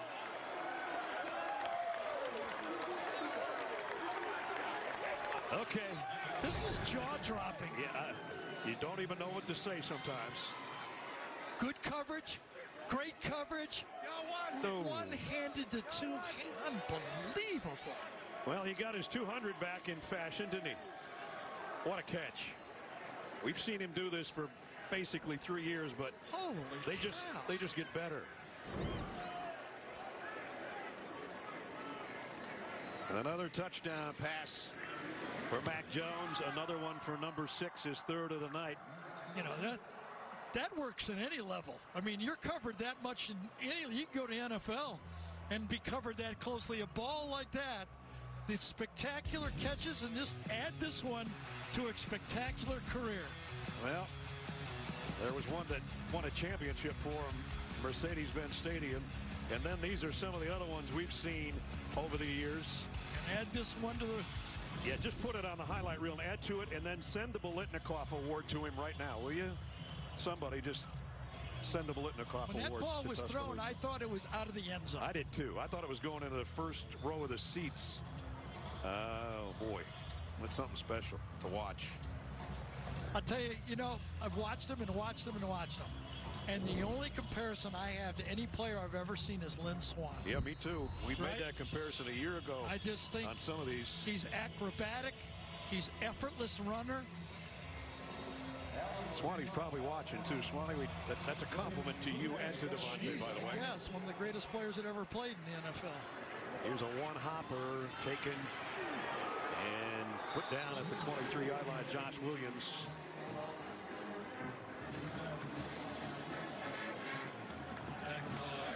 Well, he's from Amite, Alabama, about 60 miles from here. One that got out of here and went to Tuscaloosa. Louisiana native. He likes the food around here. He likes all of that, and he's back near home, and he is having himself a time. Yeah, one of 6 contributing players from the state of Louisiana for this Alabama football team. Yeah, we mentioned Christian Harris, Dylan Moses earlier. But wow, what a special guy to watch. What, he had 5 touchdown catches, right, in one of our games last year. Now he's got 3. Big arm quarterback again, having trouble with that short pass to the running back. Tried to take something off of it, was not accurate enough for Emory. Had him. So Mac Jones, a 4-touchdown first half. Devontae Smith, a 3-touchdown, 219-yard first half. With 39 seconds to go in the half. Keep it on the ground. Emory, who had a long touchdown run earlier. Good run here again before Alabama can swarm him under. LSU out of timeouts.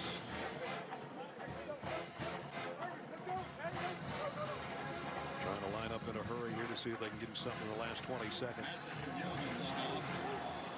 3rd down, a long yard. And in and out of the hands of the intended receiver. Yeah, now they're going to have to punt. Yeah, Keishawn Boutte couldn't hold that. It's 4th and 1 with 12 seconds left.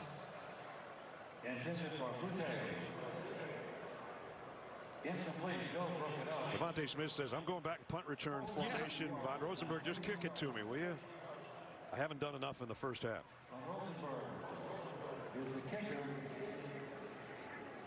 Von Rosenberg, the oldest player in college football at age 30. After spending 6 years in the minors as a pitcher. It's at a mile in the air. Devontae Smith can only fair catch it around the 30-yard line with 1 play left before halftime. Put him out there, but they didn't let him run with it, did they? Go out there and catch it and give it a fair catch. What a special first half again. Alabama, 7 possessions this half, 6 touchdowns, 4 touchdown passes by Mac Jones, 2 touchdown runs by Najee Harris, and then you chip in a field goal by Reichard from 30 yards, and that's where they'll go to the locker room with a 45-14 lead. 470 yards in a half of football against LSU. Wow. That's the end of the first half, 45-14. Jamie's first half interview. You can go to Twitter at CBS, at the SEC on CBS. And right now we head to Adam Zucker and the guys in New York. Zuck. All right, Ness, just incredible. And the Home Depot SEC on CBS brings us the 3rd quarter action. 2nd half kickoff coming up between top-ranked Alabama and the Tigers of LSU. And Alabama with a 45-14 lead. Good news for LSU. They get the football first to start the 3rd quarter. Did I ever tell you there was a story these teams had a 9-6 game one of these days? Yeah, I know you did. I watched you do that one. It's hard to believe, isn't it? 45 points, by the way, in 84 previous meetings is the most Alabama has ever scored against LSU. 47 is the most they've ever scored, and they're on pace to do that sometime in this quarter. Keishawn Boutte with the return of the kickoff. We welcome you back to the booth. Gary, you know, there comes a point sometimes we just have to go, wow, these guys are like a machine, and it's kind of fun to watch. Right. But who shuts the machine off? Is there anybody who can do it? I don't know, but the only thing I think of is first you got to bring a big-time veteran quarterback, and number 2, you better have a pass rush. Yeah. You've got to be able to put some pressure on Mac Jones and then take your chances, and it's still going to probably be a 35-point game if you have any chance to be in the football game. You know, with 45 points, they've already scored 35 or more 22 straight times, which is a record, an ongoing record of their own. And we check in 3rd member of our team, Jamie Erdahl. Well, the good news first from Ed Ogeron. He's been pleased with TJ Finley and his confidence and stature in the first half. The strange news for me was when Derek Stingley came out of the locker room, he went to approach his head coach as if to have a conversation off camera. He seemed upset. I asked coach if he was okay. He said Stingley is fine. But keep in mind, Stingley and Devontae Smith grew up together nearby, and a member of the LSU coaching staff told me this is a really hard matchup for Derek Stingley Jr. to have to swallow and cover Devontae Smith as often as he is. Yeah, and we've been wondering why he isn't on him more. Right, 2 big plays, he wasn't on him. That time, The corner blitz, the blitz package again, giving LSU problems. That time it was Josh Jobe, number 28, coming from the edge. So it forces an immediate 3rd and long for the LSU offense as we open the 3rd quarter. 0 for 3 since a 2 for 4 start. Their 3rd down conversions. Finley, heavy pressure again, steps up, rolls to throw, and incomplete. It was intended for Jenkins, and it's 3 and out. That's that look, that 3 down linemen, 3 different, like a defensive back and 2 linebackers up there. They put 3 to one side, 3 to the other, and you don't know which 4 are coming, or 5 or 6. And sometimes they'll drop all of them and bring a safety. So it's a really, really good package. Everybody does it a little bit, but LSU is struggling blocking it. They are. Dan Rosenberg to kick. Slade Bolden is back this time for the Tide. He backpedals. Yeah, I like that changeup, by the way, right there. Get Devontae Smith. You don't want to get him hurt, on a punt right now in this football game. We even wonder how much more. I'm sure he will play. Yeah. But how much more will you feature him in this football game? He says at least 2 more series if he puts those 2 fingers up. Exactly. Take a look at the Dr. Pepper SEC standings. If you missed it earlier, Florida's already punched their ticket to Atlanta. Alabama is halfway to punching theirs, and we'll have quite a battle December 19th at Mercedes-Benz Stadium. Just to continue to marvel at this Alabama offense, remember they had 4 first-round picks off their offense in the NFL draft last year. Here's a toss sweep to Najee Harris, who already has a 100-plus yard night, and he's got 9 more out to the 34 as you take a look at the first half trends. Trending upward, Mac Jones with 4 touchdown passes. Yes. Went 12 for 12 to start. Devontae, his 4th career game, over 200 receiving. And TJ Finley didn't play badly, as Jamie said. Once you talk to the coach, but they're in a big hole now, and now they face the Alabama offense again with their opening march of the 3rd quarter, and Najee Harris has got a first down.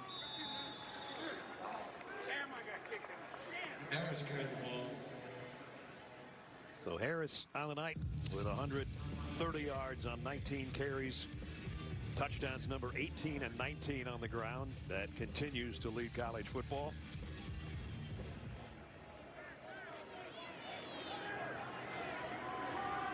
One of the weapons they've got at every position. Jones pulls it away from him, rolls to throw. On the run, and it's going to be out of bounds, I think, to Devontae Smith. And we get a Jeep update in New York. Here's Adam Zucker. Hey, Ness, it was 1-7-3 Virginia Tech, but Clemson just 1 score after the next, getting closer to clinching a spot in the ACC title game. Trevor Lawrence to Cornell Powell. First touchdown pass of the game for Lawrence. He also has 2 on the ground. It's 38-10 as they play in the 4th quarter. Back to you. Clemson and Notre Dame will be playing in the ACC championship game, barring some strange turnaround there. And both of those teams have that little bit of a formula right there. A veteran quarterback with good defensive lines. Clemson and Notre Dame. Ian Book, who's had a sensational year, doesn't put the numbers up that a Trask would, or Mac Jones in this case. But he's a winner. We got a chain problem. We had one of those last week, too. We almost broke one in half. And this one's going to take one of the offensive linemen for Alabama to straighten out. Exactly. Every time, they don't lose often.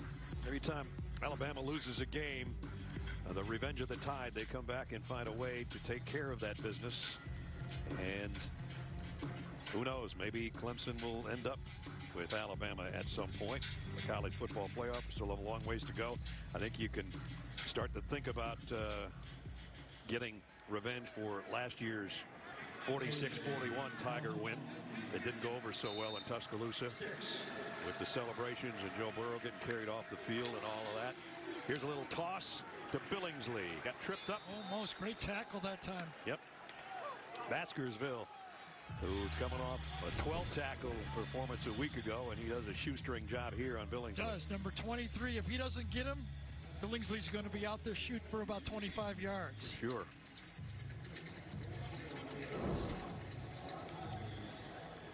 Third down at 7. Let's see if LSU can get Alabama off the field. 3 receivers to the right for Mac Jones. Now everybody looks to the sideline. All heads turn at the exact same time. They even do that efficiently. Jones going to go deep. Double coverage out there, and almost caught anyway by Mechie.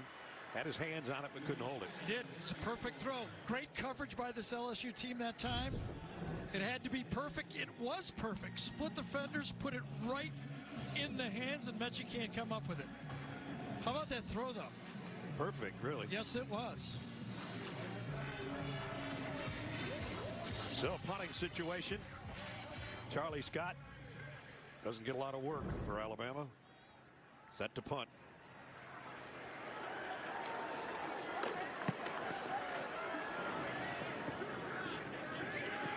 And it's going to bounce and hit an Alabama player. So it'll be down right there. With 11:28 remaining. Some of the great moments, coaches and players in the 85 game history between these two teams. So LSU offense, 3 straight 3-and-outs.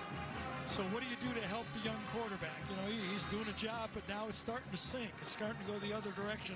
I think maybe a little running game might help him a little bit. Can they try to run the ball here? Got Davis Price in there. Emery did a nice job getting a touchdown for him in the first half. One of their best runs really of the year. Davis Price out to the 31. Moore brings him down there.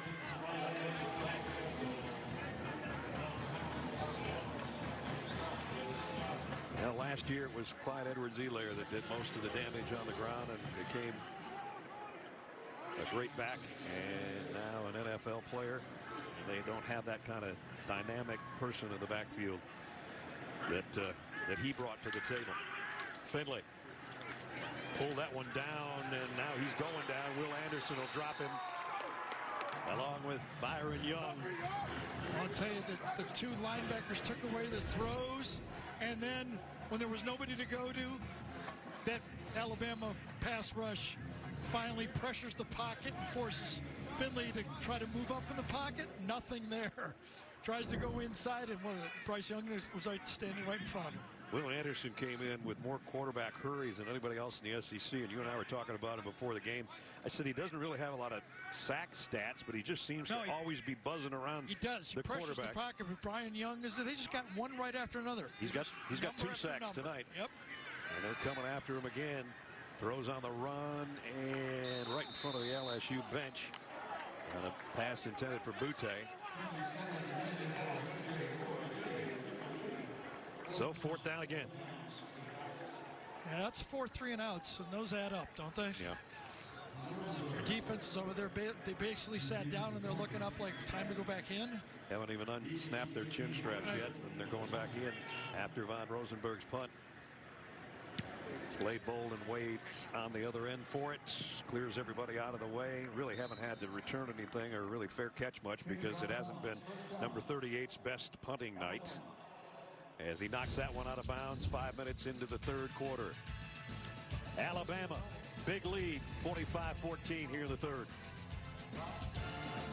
How often would you? The fraternity does that on a yearly basis. And that's the way the Alabama offense has been running in high gear. Our aerial coverage tonight in Death Valley, presented by Goodyear. As you look down in Death Valley and Tiger Stadium, Alabama, first down from the 41. Mac Jones getting a little heat down the middle, competes it to Devontae Smith. And another first down and a pickup of 12 or 13 more. So this is how a veteran handles the pocket. Feel a little pressure, just kind of shuffle around, but don't lose your downfield perspective. Find the seam and then find your 3rd or 4th receiver. And it's nice to have your 3rd receiver be number 6, yeah, right? No kid. Looks to the left, not there. Wheel route wasn't there to Najee. Come back to Devontae Smith. And now Najee Harris sets up behind Mac Jones, who's 17 of 23 on the night.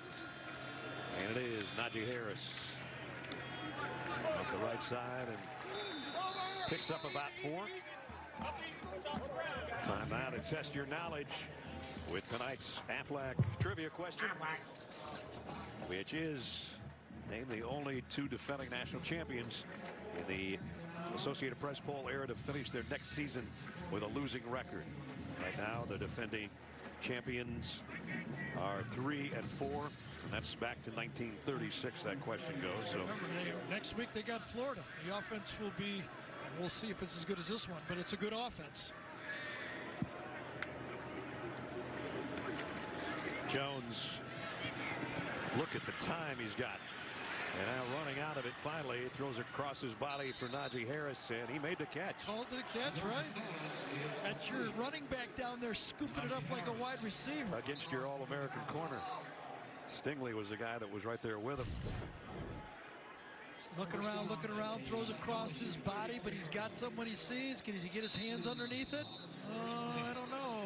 It's close, isn't it? If he didn't, he did a great job acting. Yep. The previous play is under further review. So they're going to take a look at this one. Najee came in with 24 catches on the year and 61 in his career at Alabama. I always like to see the hands on that ball first. Those gloves underneath the ball. Can't really tell from there. Looked like the ball went through his gloves and got into his body. Gene Steratore is with us, our rules official. Oh, that one's close, Gene. That's close. It is close, guys, and when Harris's gloves come together, I think if you keep watching, you'll see the football behind those hands, and it looks to me as if it's hit the ground at that time. I would go incomplete on this play. Yeah, if the gloves don't grab, if it isn't clear that the gloves are under the ball and with the ball, the assumption sometimes is that the ground helped the catch. Be interesting.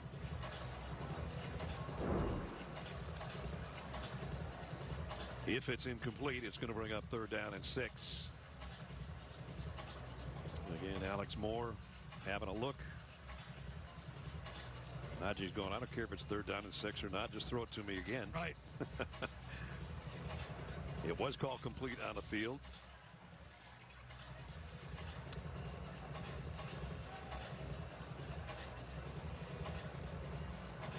Nick Saban's return to the sideline has been a success so far tonight, 45-14.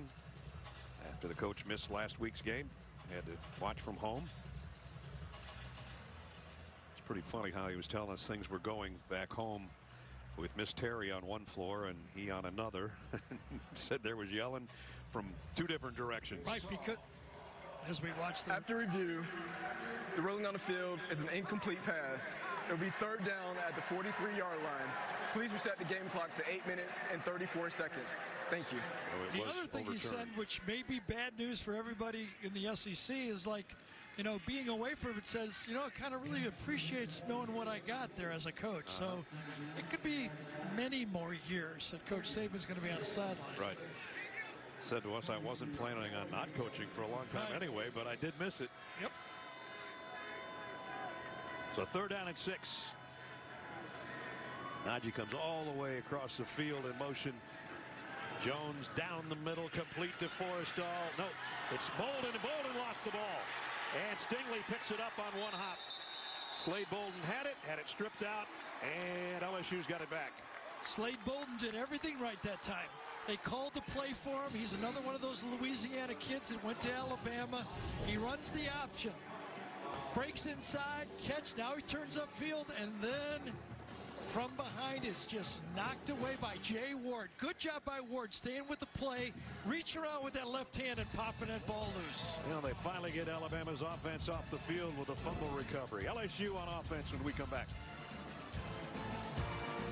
This is Big day of sports on CBS. I've been there, but never seen a game from there. That's going to be fun.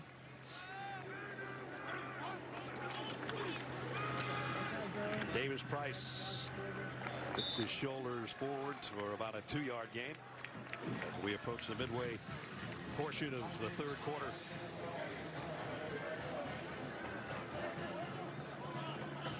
LSU trying to go with a little tempo. John Emery comes back as Davis Price finally makes it to the sideline. Emery back in at tailback.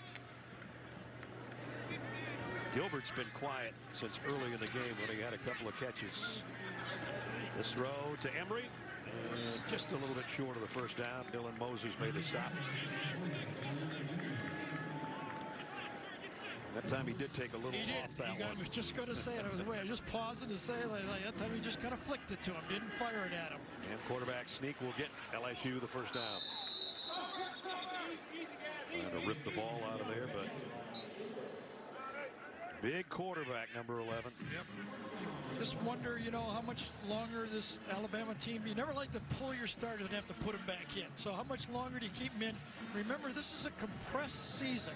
No off week before the SEC championship. Right. Not as much time between the SEC championship and the first playoff game. Everything is compressed, and you want to keep your starters, especially your important players, as fresh as possible. Finley loads and goes on a crossing route again, and there is Gilbert. Did he have it taken away from him?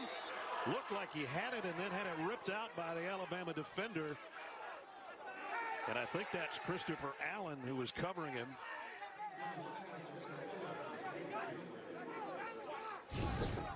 And the officials haven't given us a call on it yet. Allen on the tackle, another one of those Louisiana players. Boy, he does seem like he has the football there, doesn't he? Yeah. The three linebackers. Allen plays a little bit defensive end, hybrid linebacker. Allen, Harris, and Dylan Moses, all from Louisiana. You could make the argument he had that ball. The previous play is under further review. We better share those tonight. Yes. That was a really heads-up play. Great hit. And as he hits, he feels the ball right in front of his face. Rips it out. Does he have it enough?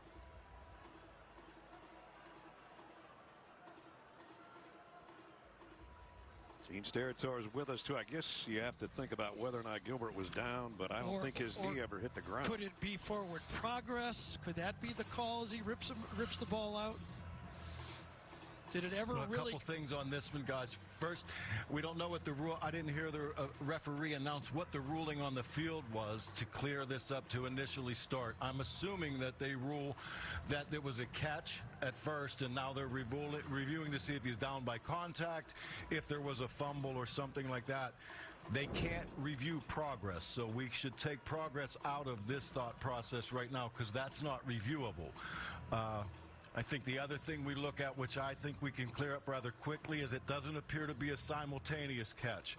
Gilbert possesses the footballs, turning upfield with his own possession, and then when he gets hit, I think the ball gets knocked loose from a runner then, and now you have a fumble that's never hit the ground, and it appears to me that Alabama recovers that or takes that ball away. Allen takes the ball away before he lands on the ground. And Gene, if you think you're the only one that didn't get a call from the guys on the field, we didn't either. So I'm just telling you, you didn't. Well, I will say I love the way how organized Gene was. Right there, just 1, 2, 3, 4. That was a laundry list right there. Right. Now the ruling on the field was an LSU catch, and now we're going to hear the final tally. After review, the ruling is a fumble recovered by the defense. The ball will be placed at the 34-yard line or will be first down. Please reset the game clock to 6 minutes and 58 seconds. It's a big-time play by Christopher Allen right there, no doubt about it. Great hit. First, a great wrap-up just to start things, and then the rip-out. And, Gene, you called it. Yeah, I think the other little nugget, too, is when that official standing next to the referee in the replay starts writing things down on a little note card, that usually means they're changing something from what's out on the field. So that might be a little nugget for us as we move forward, guys. Yep.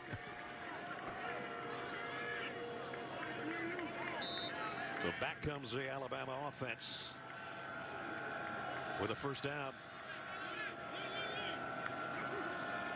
At the 34, Jones, quick throw, got it complete, and that's Mechie.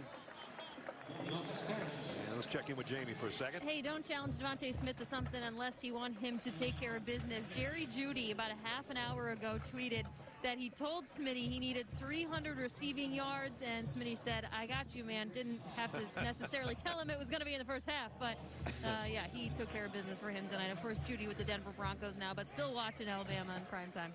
And Devontae with 2:31. And that's Brian Robinson. Broke one tackle, cuts it upfield. And a first down. Allegay had a shot at him, but Robinson ran right through the tackle. Right side of the screen, watch number 11. Beats his block, but can't quite come up with the tackle.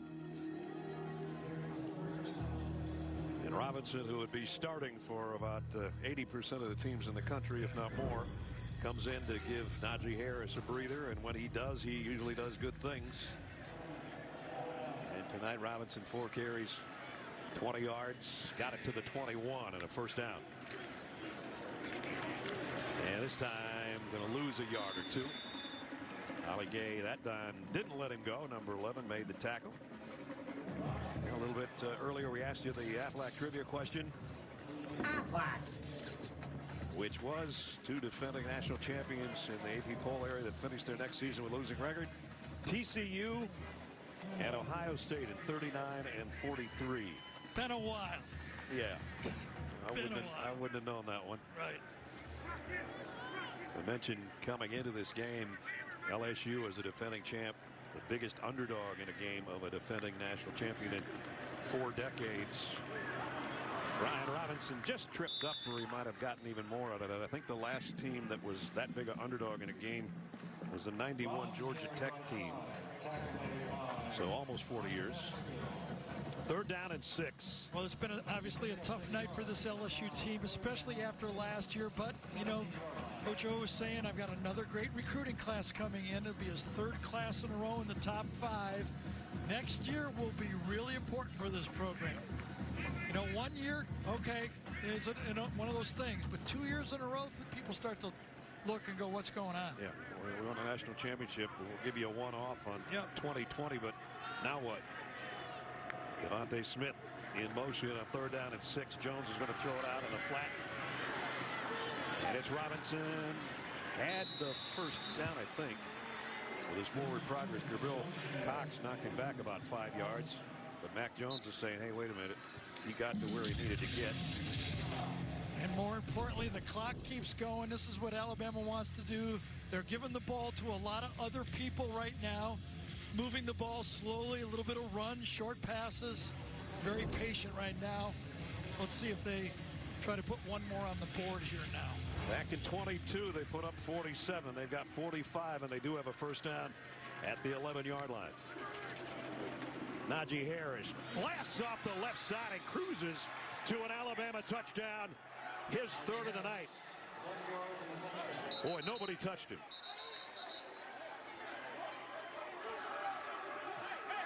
They went left again behind Leatherwood and Brown.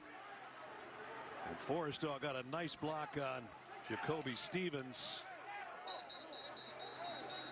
And one thing Alabama is saying, we don't want to get anybody thrown out right now because that means the first half of next week's game. There's Najee Harris, and you can drive a truck through that thing. Yeah, Leatherwood threw Andre Anthony, number 3, out of the picture, and you're right. Forrestal at the end did it, but that side not even come close to making that a tough run. AT&T 5G pylon cam, as you saw, number 22 just cruise control for Najee for his 3rd touchdown of the night. His 20th on the ground this season as Reichard's in for the point after. Up and good. So the most points ever by an Alabama team against an LSU team. And that one was almost too easy. 34 yards, 6 plays. Najee Harris, his hat trick for the night.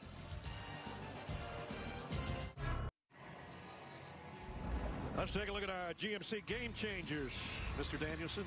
Yeah, we talked about in the open that they've got a lot of different ways. We talk about the big 3, but it's the offensive line. Yes, they're a big 5. That defensive line, they rotate a lot of guys. Barmore made the play on that one. And then the corners. Patrick Surtain had his opportunity. And then Josh Joe from the other side says, yeah, I get an opportunity on the blitz. They've got them in stars in all different spots. And then those guys. And then the real stars. The offensive stars all shining again tonight. It's like the band and then the real guys. You know, it's usually a quarterback that wins the Heisman. That's probably this year again.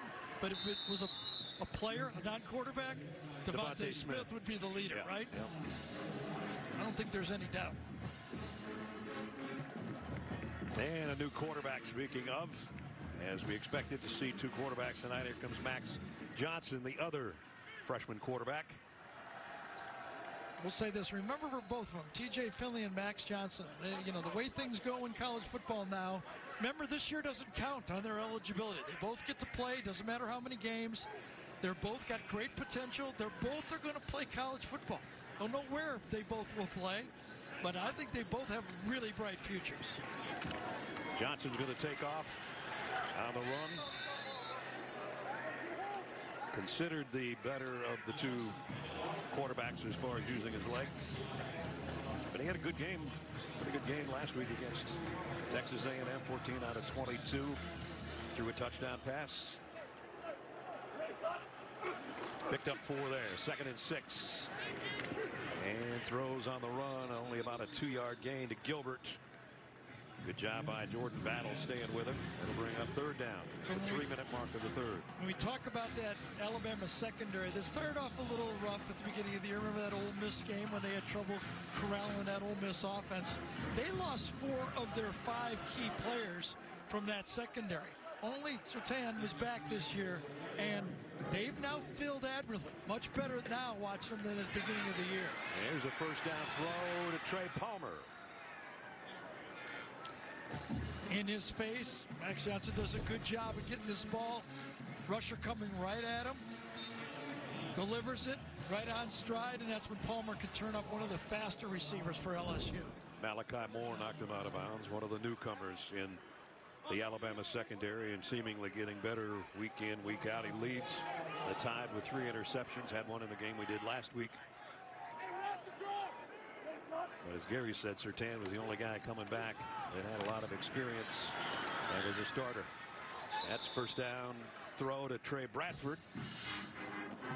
TJ Finley, whether his day is done or not, he's over there on the sideline, and that's what he's done so far. It's not easy being a true freshman quarterback. Remember, these guys were in high school watching this game a year ago, right? Going, I want to play there. Yep. And then they get in there and they go, oh, wait a minute, I didn't know we had to play Alabama. A little early. And that throw again, short gain to Palmer. Max Johnson, Brad's son. Tom Athens, of course, Mark Richt is his uncle, was recruited by Miami. Your uncle's got to recruit you. Woo! Big hit. Put on. So DeMarco Helms at time number 29. He's playing for Daniel Wright, and he delivers. And you're right, he was ejected for targeting earlier, and that was a nice hit. Talking to the Alabama staff about him, they said, you know, we gave Daniel a challenge. He had to hold on to the position. Daniel Wright early in the season when he was struggling. DeMarco Helms was pushing him, and actually Daniel Wright answered the call. Really improved his play and kept his job. Jamie's got more. Well, earlier today we found out that the power went out at Alabama's hotel. It was right in the middle of a team meal and a couple of meetings, but I was catching up with John Mechie before the game, who rooms with Helms on the road. Mechie was in the shower. He hollered out to Helms when the power went out, who was ironing his shirt, so Helms unfortunately had to arrive the game with a bit of a wrinkled shirt. Mechie's shirt was already ironed, but DeMarco Helms had to take the hit there and have a wrinkled shirt. Well, we know about power outages here in the game because Jamie had to do play-by-play analysis and everything else. Your shirts are probably a little wrinkled after that one, too. Yeah, I think so. We understand that this entire level, when we lost power, if you missed it earlier in the game, everybody did. The suites were all dark. And well, it was kind of interesting just behind the scenes. Brad didn't know if his microphone was working. So while Jamie was calling the play of what was happening, Brad was actually doing play-by-play up here because he didn't know for sure whether his mic was working out as the game was going on. It was pretty interesting to listen to it all take place. Little did we know that Jamie was doing a better job of it than I was. Winding down the 3rd quarter, Johnson hit his guy in the hands, but Jenkins couldn't hold it. Yep, ball was slightly behind, and Malachi Moore continued not give up on the play, and as you said, almost was able to get that one. Ball's behind. He thought he had a pick. Then he was able to deflect it. And for a second, it was coming right at him. So going to try a field goal attempt here for LSU. Cade York will come in. His career long is 53. And this is going to be right about at 52. He had a 45-yarder and 4 extra points in last year's game from 52 yards out. Got it. Nice. Cade York hanging in there. Tacks 3 on from 52 yards away. Problem is LSU needs a whole bunch more scoring in the fourth quarter that is coming up shortly.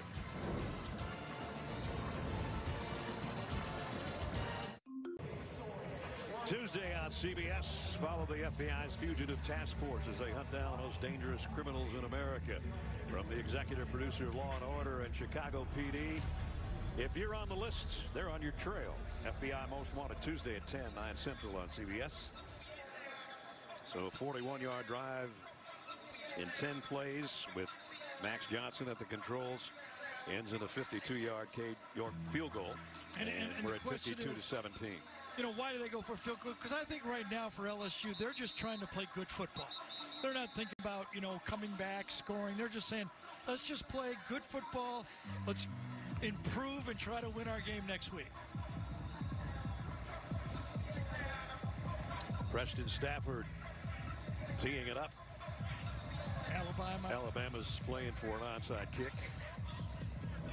With Slade Bolden, the only guy back deep around the 20-yard line. Got some good players up there, including Najee Harris, the Good Hands team. And Devontae Smith at the bottom down here. Well, there it is, and a one-hopper. Devontae Smith had it pop out of his hands, but I think Alabama got it anyway. Surtain or Harris. That had some juice on it, didn't it? Devontae says, it's the only thing I didn't catch tonight. Man. Torrey Carter's in the mix there, too, as they unpile all the bodies. This thing came like a bullet. Boom! Right at the end. Just take that bad hop.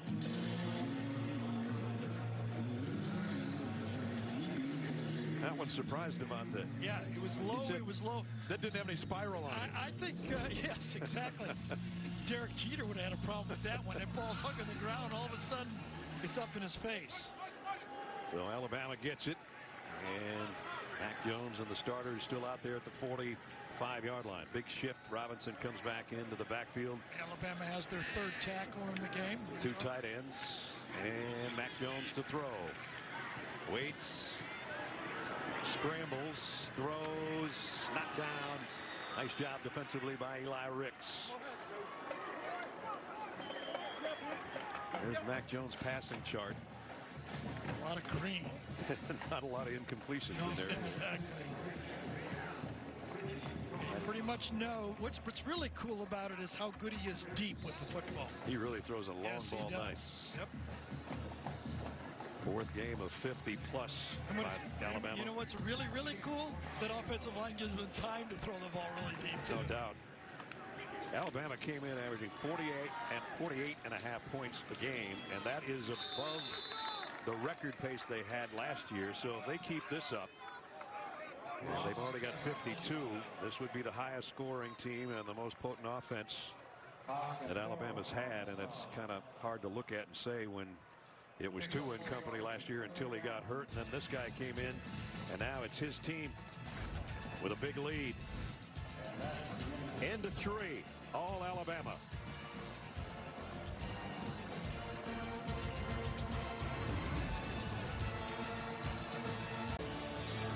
Set to start the fourth quarter from Tiger Stadium in Baton Rouge. A 52-17 Alabama lead for the top-ranked team in the country. And they start the quarter with a 3rd down and long 6 in LSU territory. Still the starters. They're going to finish off this drive, I think, before we see Bryce Young and some of the backups.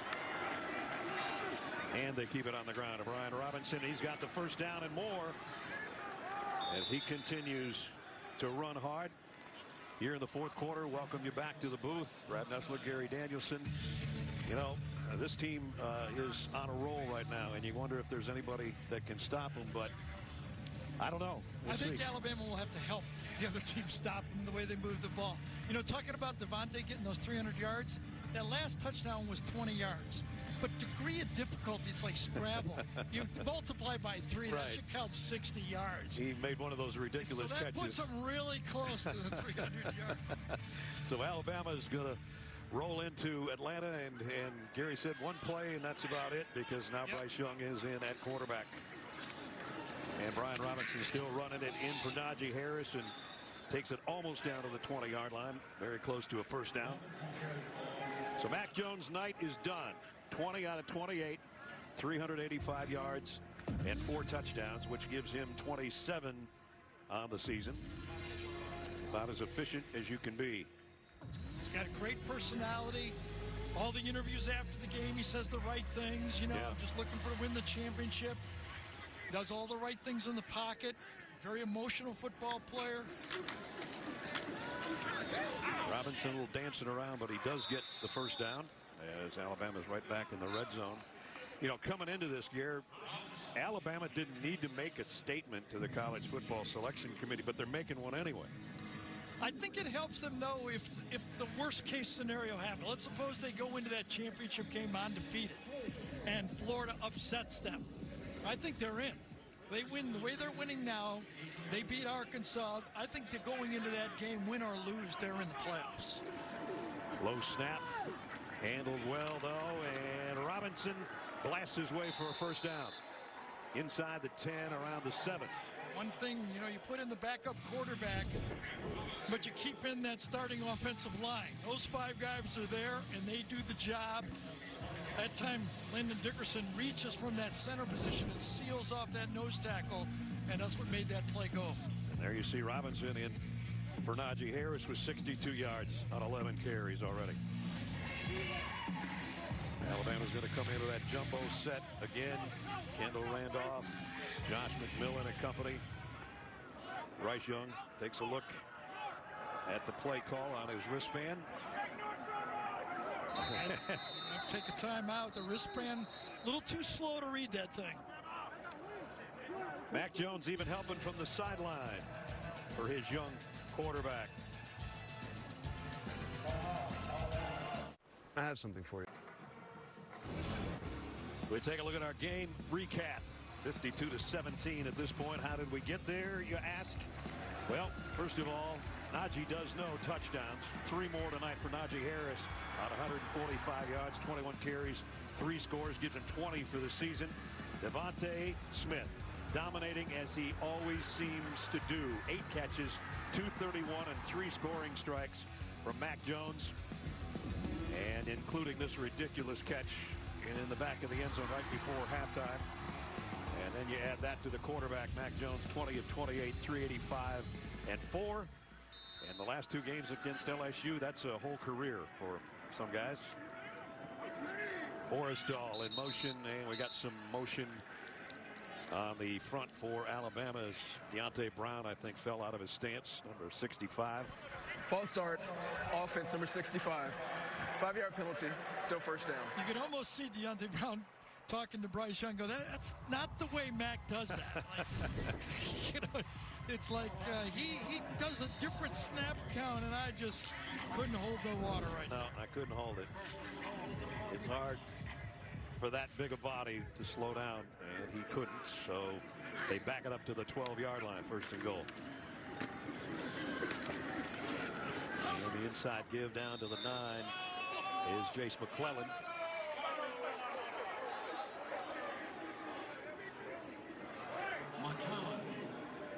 Mac Jones going, I think we would have probably had it in the end zone already, but I'm not sure. Just one more thing about Mac Jones, accepting the challenge to come to Alabama. Remember, when he came, Jalen Hurts was the SEC Offensive Player of the Year at quarterback. Yeah. They had just recruited Tua to play quarterback, a 5-star, and then they've got a little acting going on right there, huh? That was Dickerson again. He's nuts. He's crazy. Yep. Play action, Young trying to throw. They'll dump him, and it's Ali Gay with a sack. So Alabama going the wrong direction right now in their goal-to-go situation. Does it? Nothing there. Gay's right in his face. Nobody to throw to, and he has to eat it. Kind of like this. You know, just get him in there. Leave him in with the first string offensive line. Get him some reps. You know, what happened if there's a disaster? And, you know, Mac Jones goes down. You got to have this guy with some reps throwing the ball, doing something with this first-team offense. So now 3rd down, a goal. Back at the 16. Bryce Young to the end zone, almost intercepted by Stingley. It was intended for Devontae Smith. And it's 4th down. Protection was great. Ball was a half a second late, and as Ness said, almost the opportunity for 24 to make the play. And so that'll bring out the field goal unit. And Will Reichard, perfect on the season as both a field goal kicker and in his extra points. This will be from 34 yards out. And he's got it up and good to make it 55-17. Alabama 10:50 away from a trip to Atlanta. Congratulations. Short drive culminated in a field goal. Coming up a little bit later, play the game presented by Jersey Mike Subs. You could pick several out. You're wearing crimson and white. Chase Allen set to kick away. With 10:50 remaining in the ball game. I think with LSU's numbers of scholarships players down between 25 and 30, this is a tough finish for them. They don't have that many backups to put in. Yeah.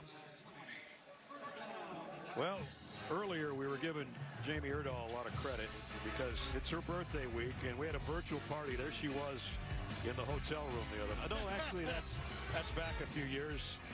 And then, you know, we love it when she's Sweet 16, but when she's twice that old, then she's a mom. And there's Brookie.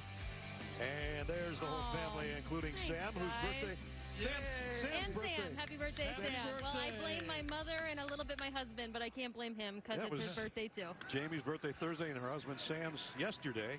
And meanwhile, Brooke looked a lot happier in that family photo than she did with Santa today. That was not a good look. She was not a good look. Well, we teach her stranger danger, so, you know, I guess we got that going for us. Well, every kid seems to have one of those times where they go crazy with Santa. It's only good for blackmail later in life, right? You guys tell me that, right? Yep. Exactly. Make it 4, 5, 6, though. You'll have to take them back 2 or 3 times. The Max Johnson running the show here. Fires on a crossing route. Got it to Carter. And Torrey Carter with the first down.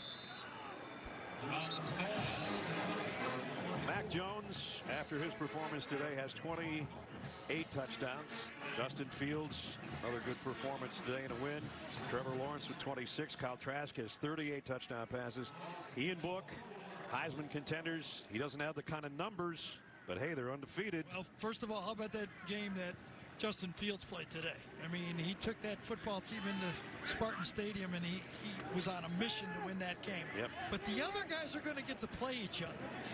You know, and I believe this year in this shortened year with less games, the voters will hold their vote till the last game is played. And the last game will be Florida against Alabama.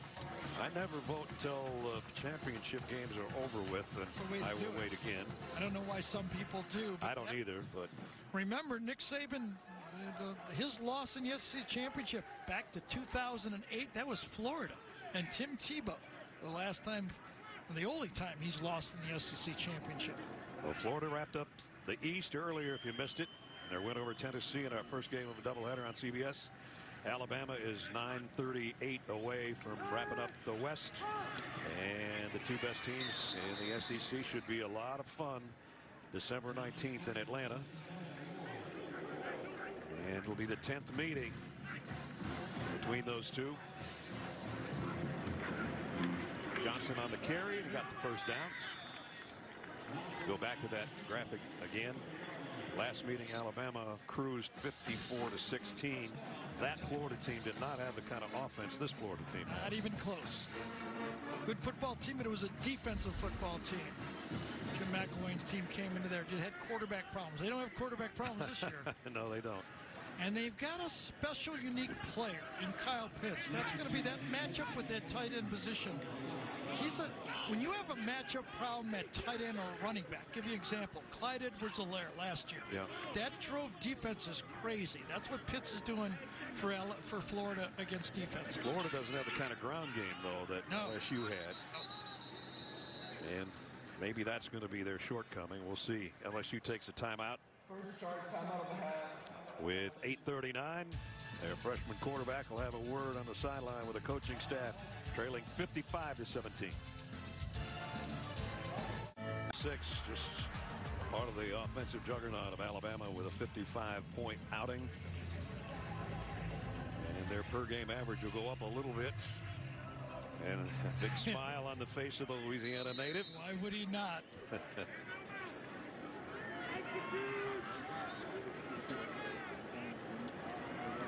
From the 29, first down for LSU. To finish off a lopsided game strong. Max Johnson throws. Nobody home. Incomplete. Chris Allen was putting the pressure on him. Time permitting, after our game, we'll have the college football post-game show presented by Rocket Mortgage. Max Johnson did a good job that time because, as Ness told you, you had two guys, Allen and Will Anderson, both on him, and he gave up ground, did not get sacked, got rid of the ball, and lived to play another game down here. Which is 2nd and 10 at the 8.5-minute mark. Especially on first down. Coach gives you a call, a pass, you can't take a sack. You got to at least at the worst, incomplete, throw it away, get 2nd and 10. 3 receivers to his left, and the left-hander's in trouble, and was not a good landing as he goes down, and hopefully he's okay. Apparently is good. I just said you got to have a lot of numbers for this defensive line because they come from different angles. That time a linebacker, Christian Harris, was one of them. Will Anderson was one of them. I think Brian Young, 47, was one of them. There's 3 different guys in there at the same time. Will Anderson must have heard us talking about him because he's picked up his sack total tonight. I'll tell you that Here's much. That look again. 3-down linemen, 6-man front, and they bring the free safety. In a hurry. And a crossing route is complete. And Boutte trying to spin his way for a first down, gets thrown out by Malachi Moore about a yard shy. So if you show on tape that you're having problems with the 6-man front, then they all bail and you bring the safety this time. This is what LSU's been dealing with, but maybe a step too deep before he blitzed. And Johnson pick up the first down on the sneak. He can, as forward progress got it for him anyway. Yep, now we're getting a little chippy. Some frustration showing. And again, the leaders of this Alabama team got to protect their players from getting thrown out right now. You don't want a mistake, not play the first half of the next game. Officials do a nice job of getting everybody separated and not throwing a flag in that case. Leaders of these teams, big game, there you see it coming across that time. Rosenthal pushes, push back. In the red zone at the 19, first down LSU. Johnson, quick throw, catch, and close to another first down as Boutte might have it.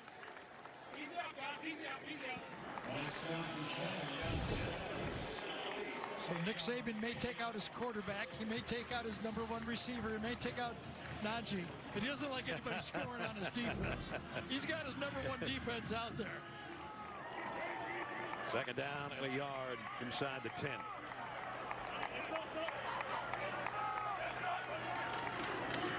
Bradford, he's got the first down and more, down at the 5, maybe the 4. It'll be 1st and goal. Can hear now as the stadium's empty, the officials saying easy out, easy out, easy out. Yep. They don't want anybody getting in a fight either. They know the rules. You're right. A good job of officiating down there. Telling the guys slow, don't get in trouble. We don't want to throw a flag on you. Well, 6 minutes to go.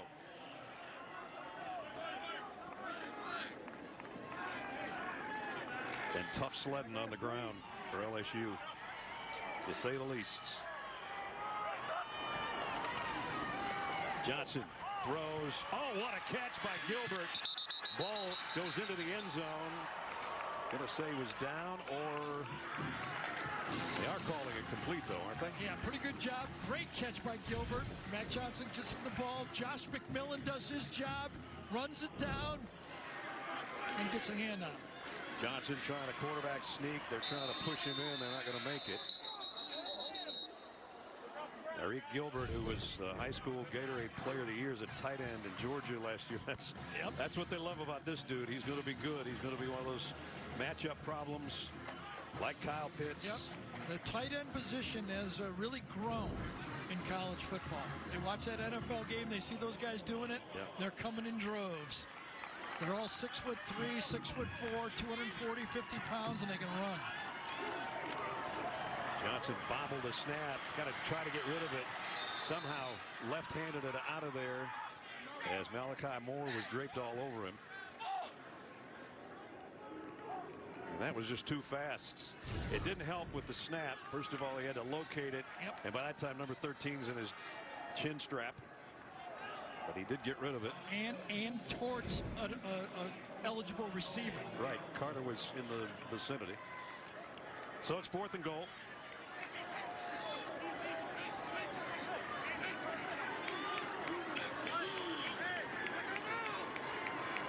Bradford flushes out of the backfield as a wideout. Quarterback draw. Or go to the tight end. It almost one-handed it. Surtain was there, number 2 on number 2. And it's incomplete, and Alabama will take over on downs.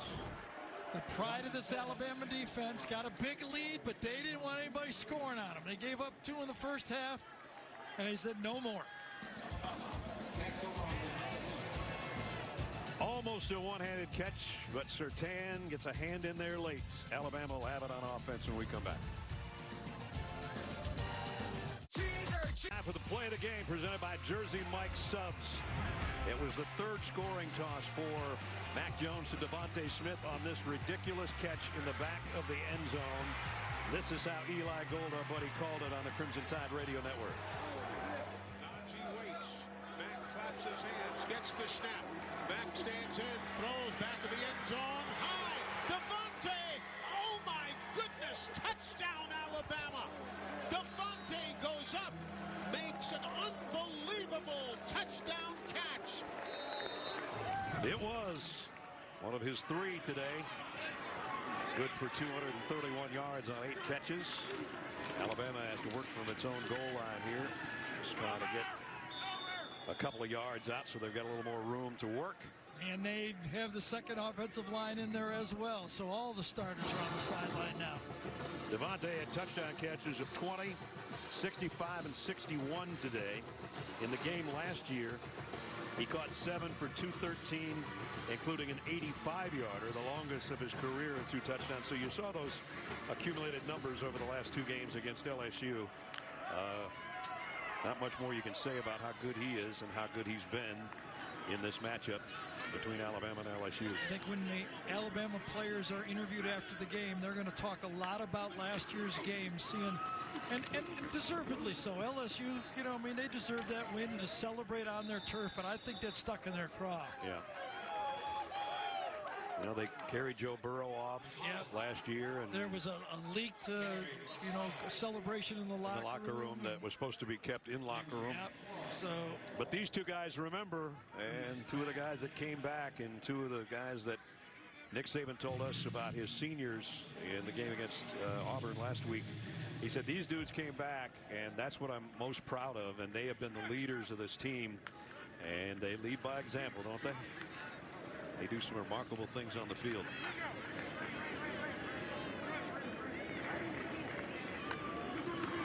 Bryce Young on the give. And here's a big hole. And all the way into the secondary goes Jace McClellan again. And he's going to be a good one, it appears, as he's getting more and more time here in the last 2 or 3 weeks. Yeah, he was a late recruit that Alabama turned from Oklahoma. He's a Texas kid. Going to get his turn, as you said, and makes it there. Second offensive line opened up a gashing hole, didn't they? Roydell Williams now will come in. McClellan gets a hand from Najee Harris and from Coach Saban on the sideline. Nice. Puts in a lot of work. 2:49. We got a timeout.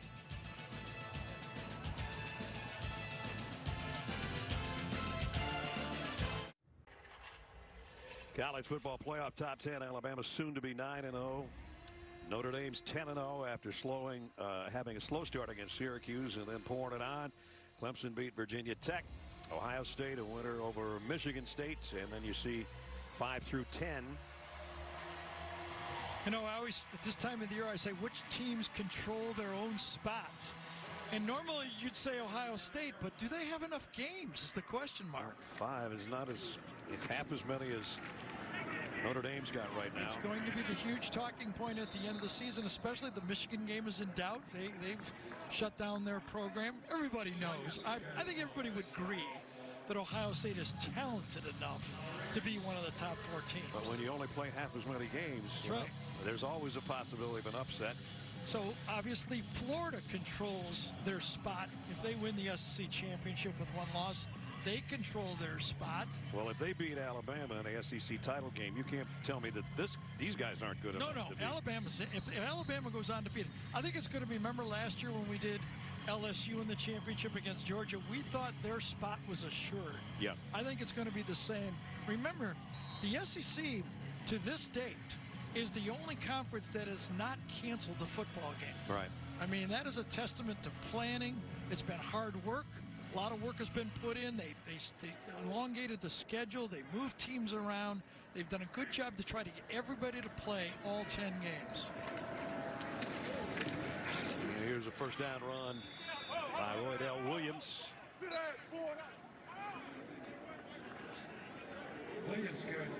Najee over on the sideline with the towel. I don't know. I think his hands are cold, to be honest with you. At one point we thought maybe he had injured something, but well, we won't know until after the game. But he's a veteran. He might have put that towel on just so that we would shoot it to see what's wrong with the towel. Just so he can get a little more air time. Another sensational game for him today, as he has gone over 1,000 yards rushing with his 145-yard day. Alabama has rushed for over 100 yards in each half of this game. Spread it out evenly. They've been running since the beginning of the game. They started with Najee. They worked their way to Brian Robinson. They went to Jace McClellan, and now we got Roydell Williams running. So everybody's getting a taste, including backup quarterback Bryce Young here in the last minute and a half. Well, you can salute a lot of people, a lot of coaches. Of course, this Nick Saban staff he's put together. But Steve Sarkisian, you got to look at the job he has done here in his 2 years. I mean, Lane Kiffin did it. Brian Dable did it for a while. But now what Sark's doing with this offense, as I said, they lost 4 #1 draft picks off this offense. Mm-hmm.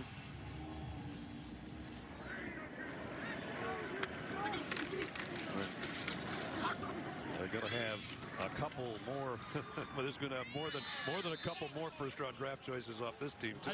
I tell you, the other team that's very interesting when you look at the top 10 with the college football playoff poll, Texas A&M is raising their hand and go, I know we lost, and it was a big score, but you want to play Alabama? Go ahead.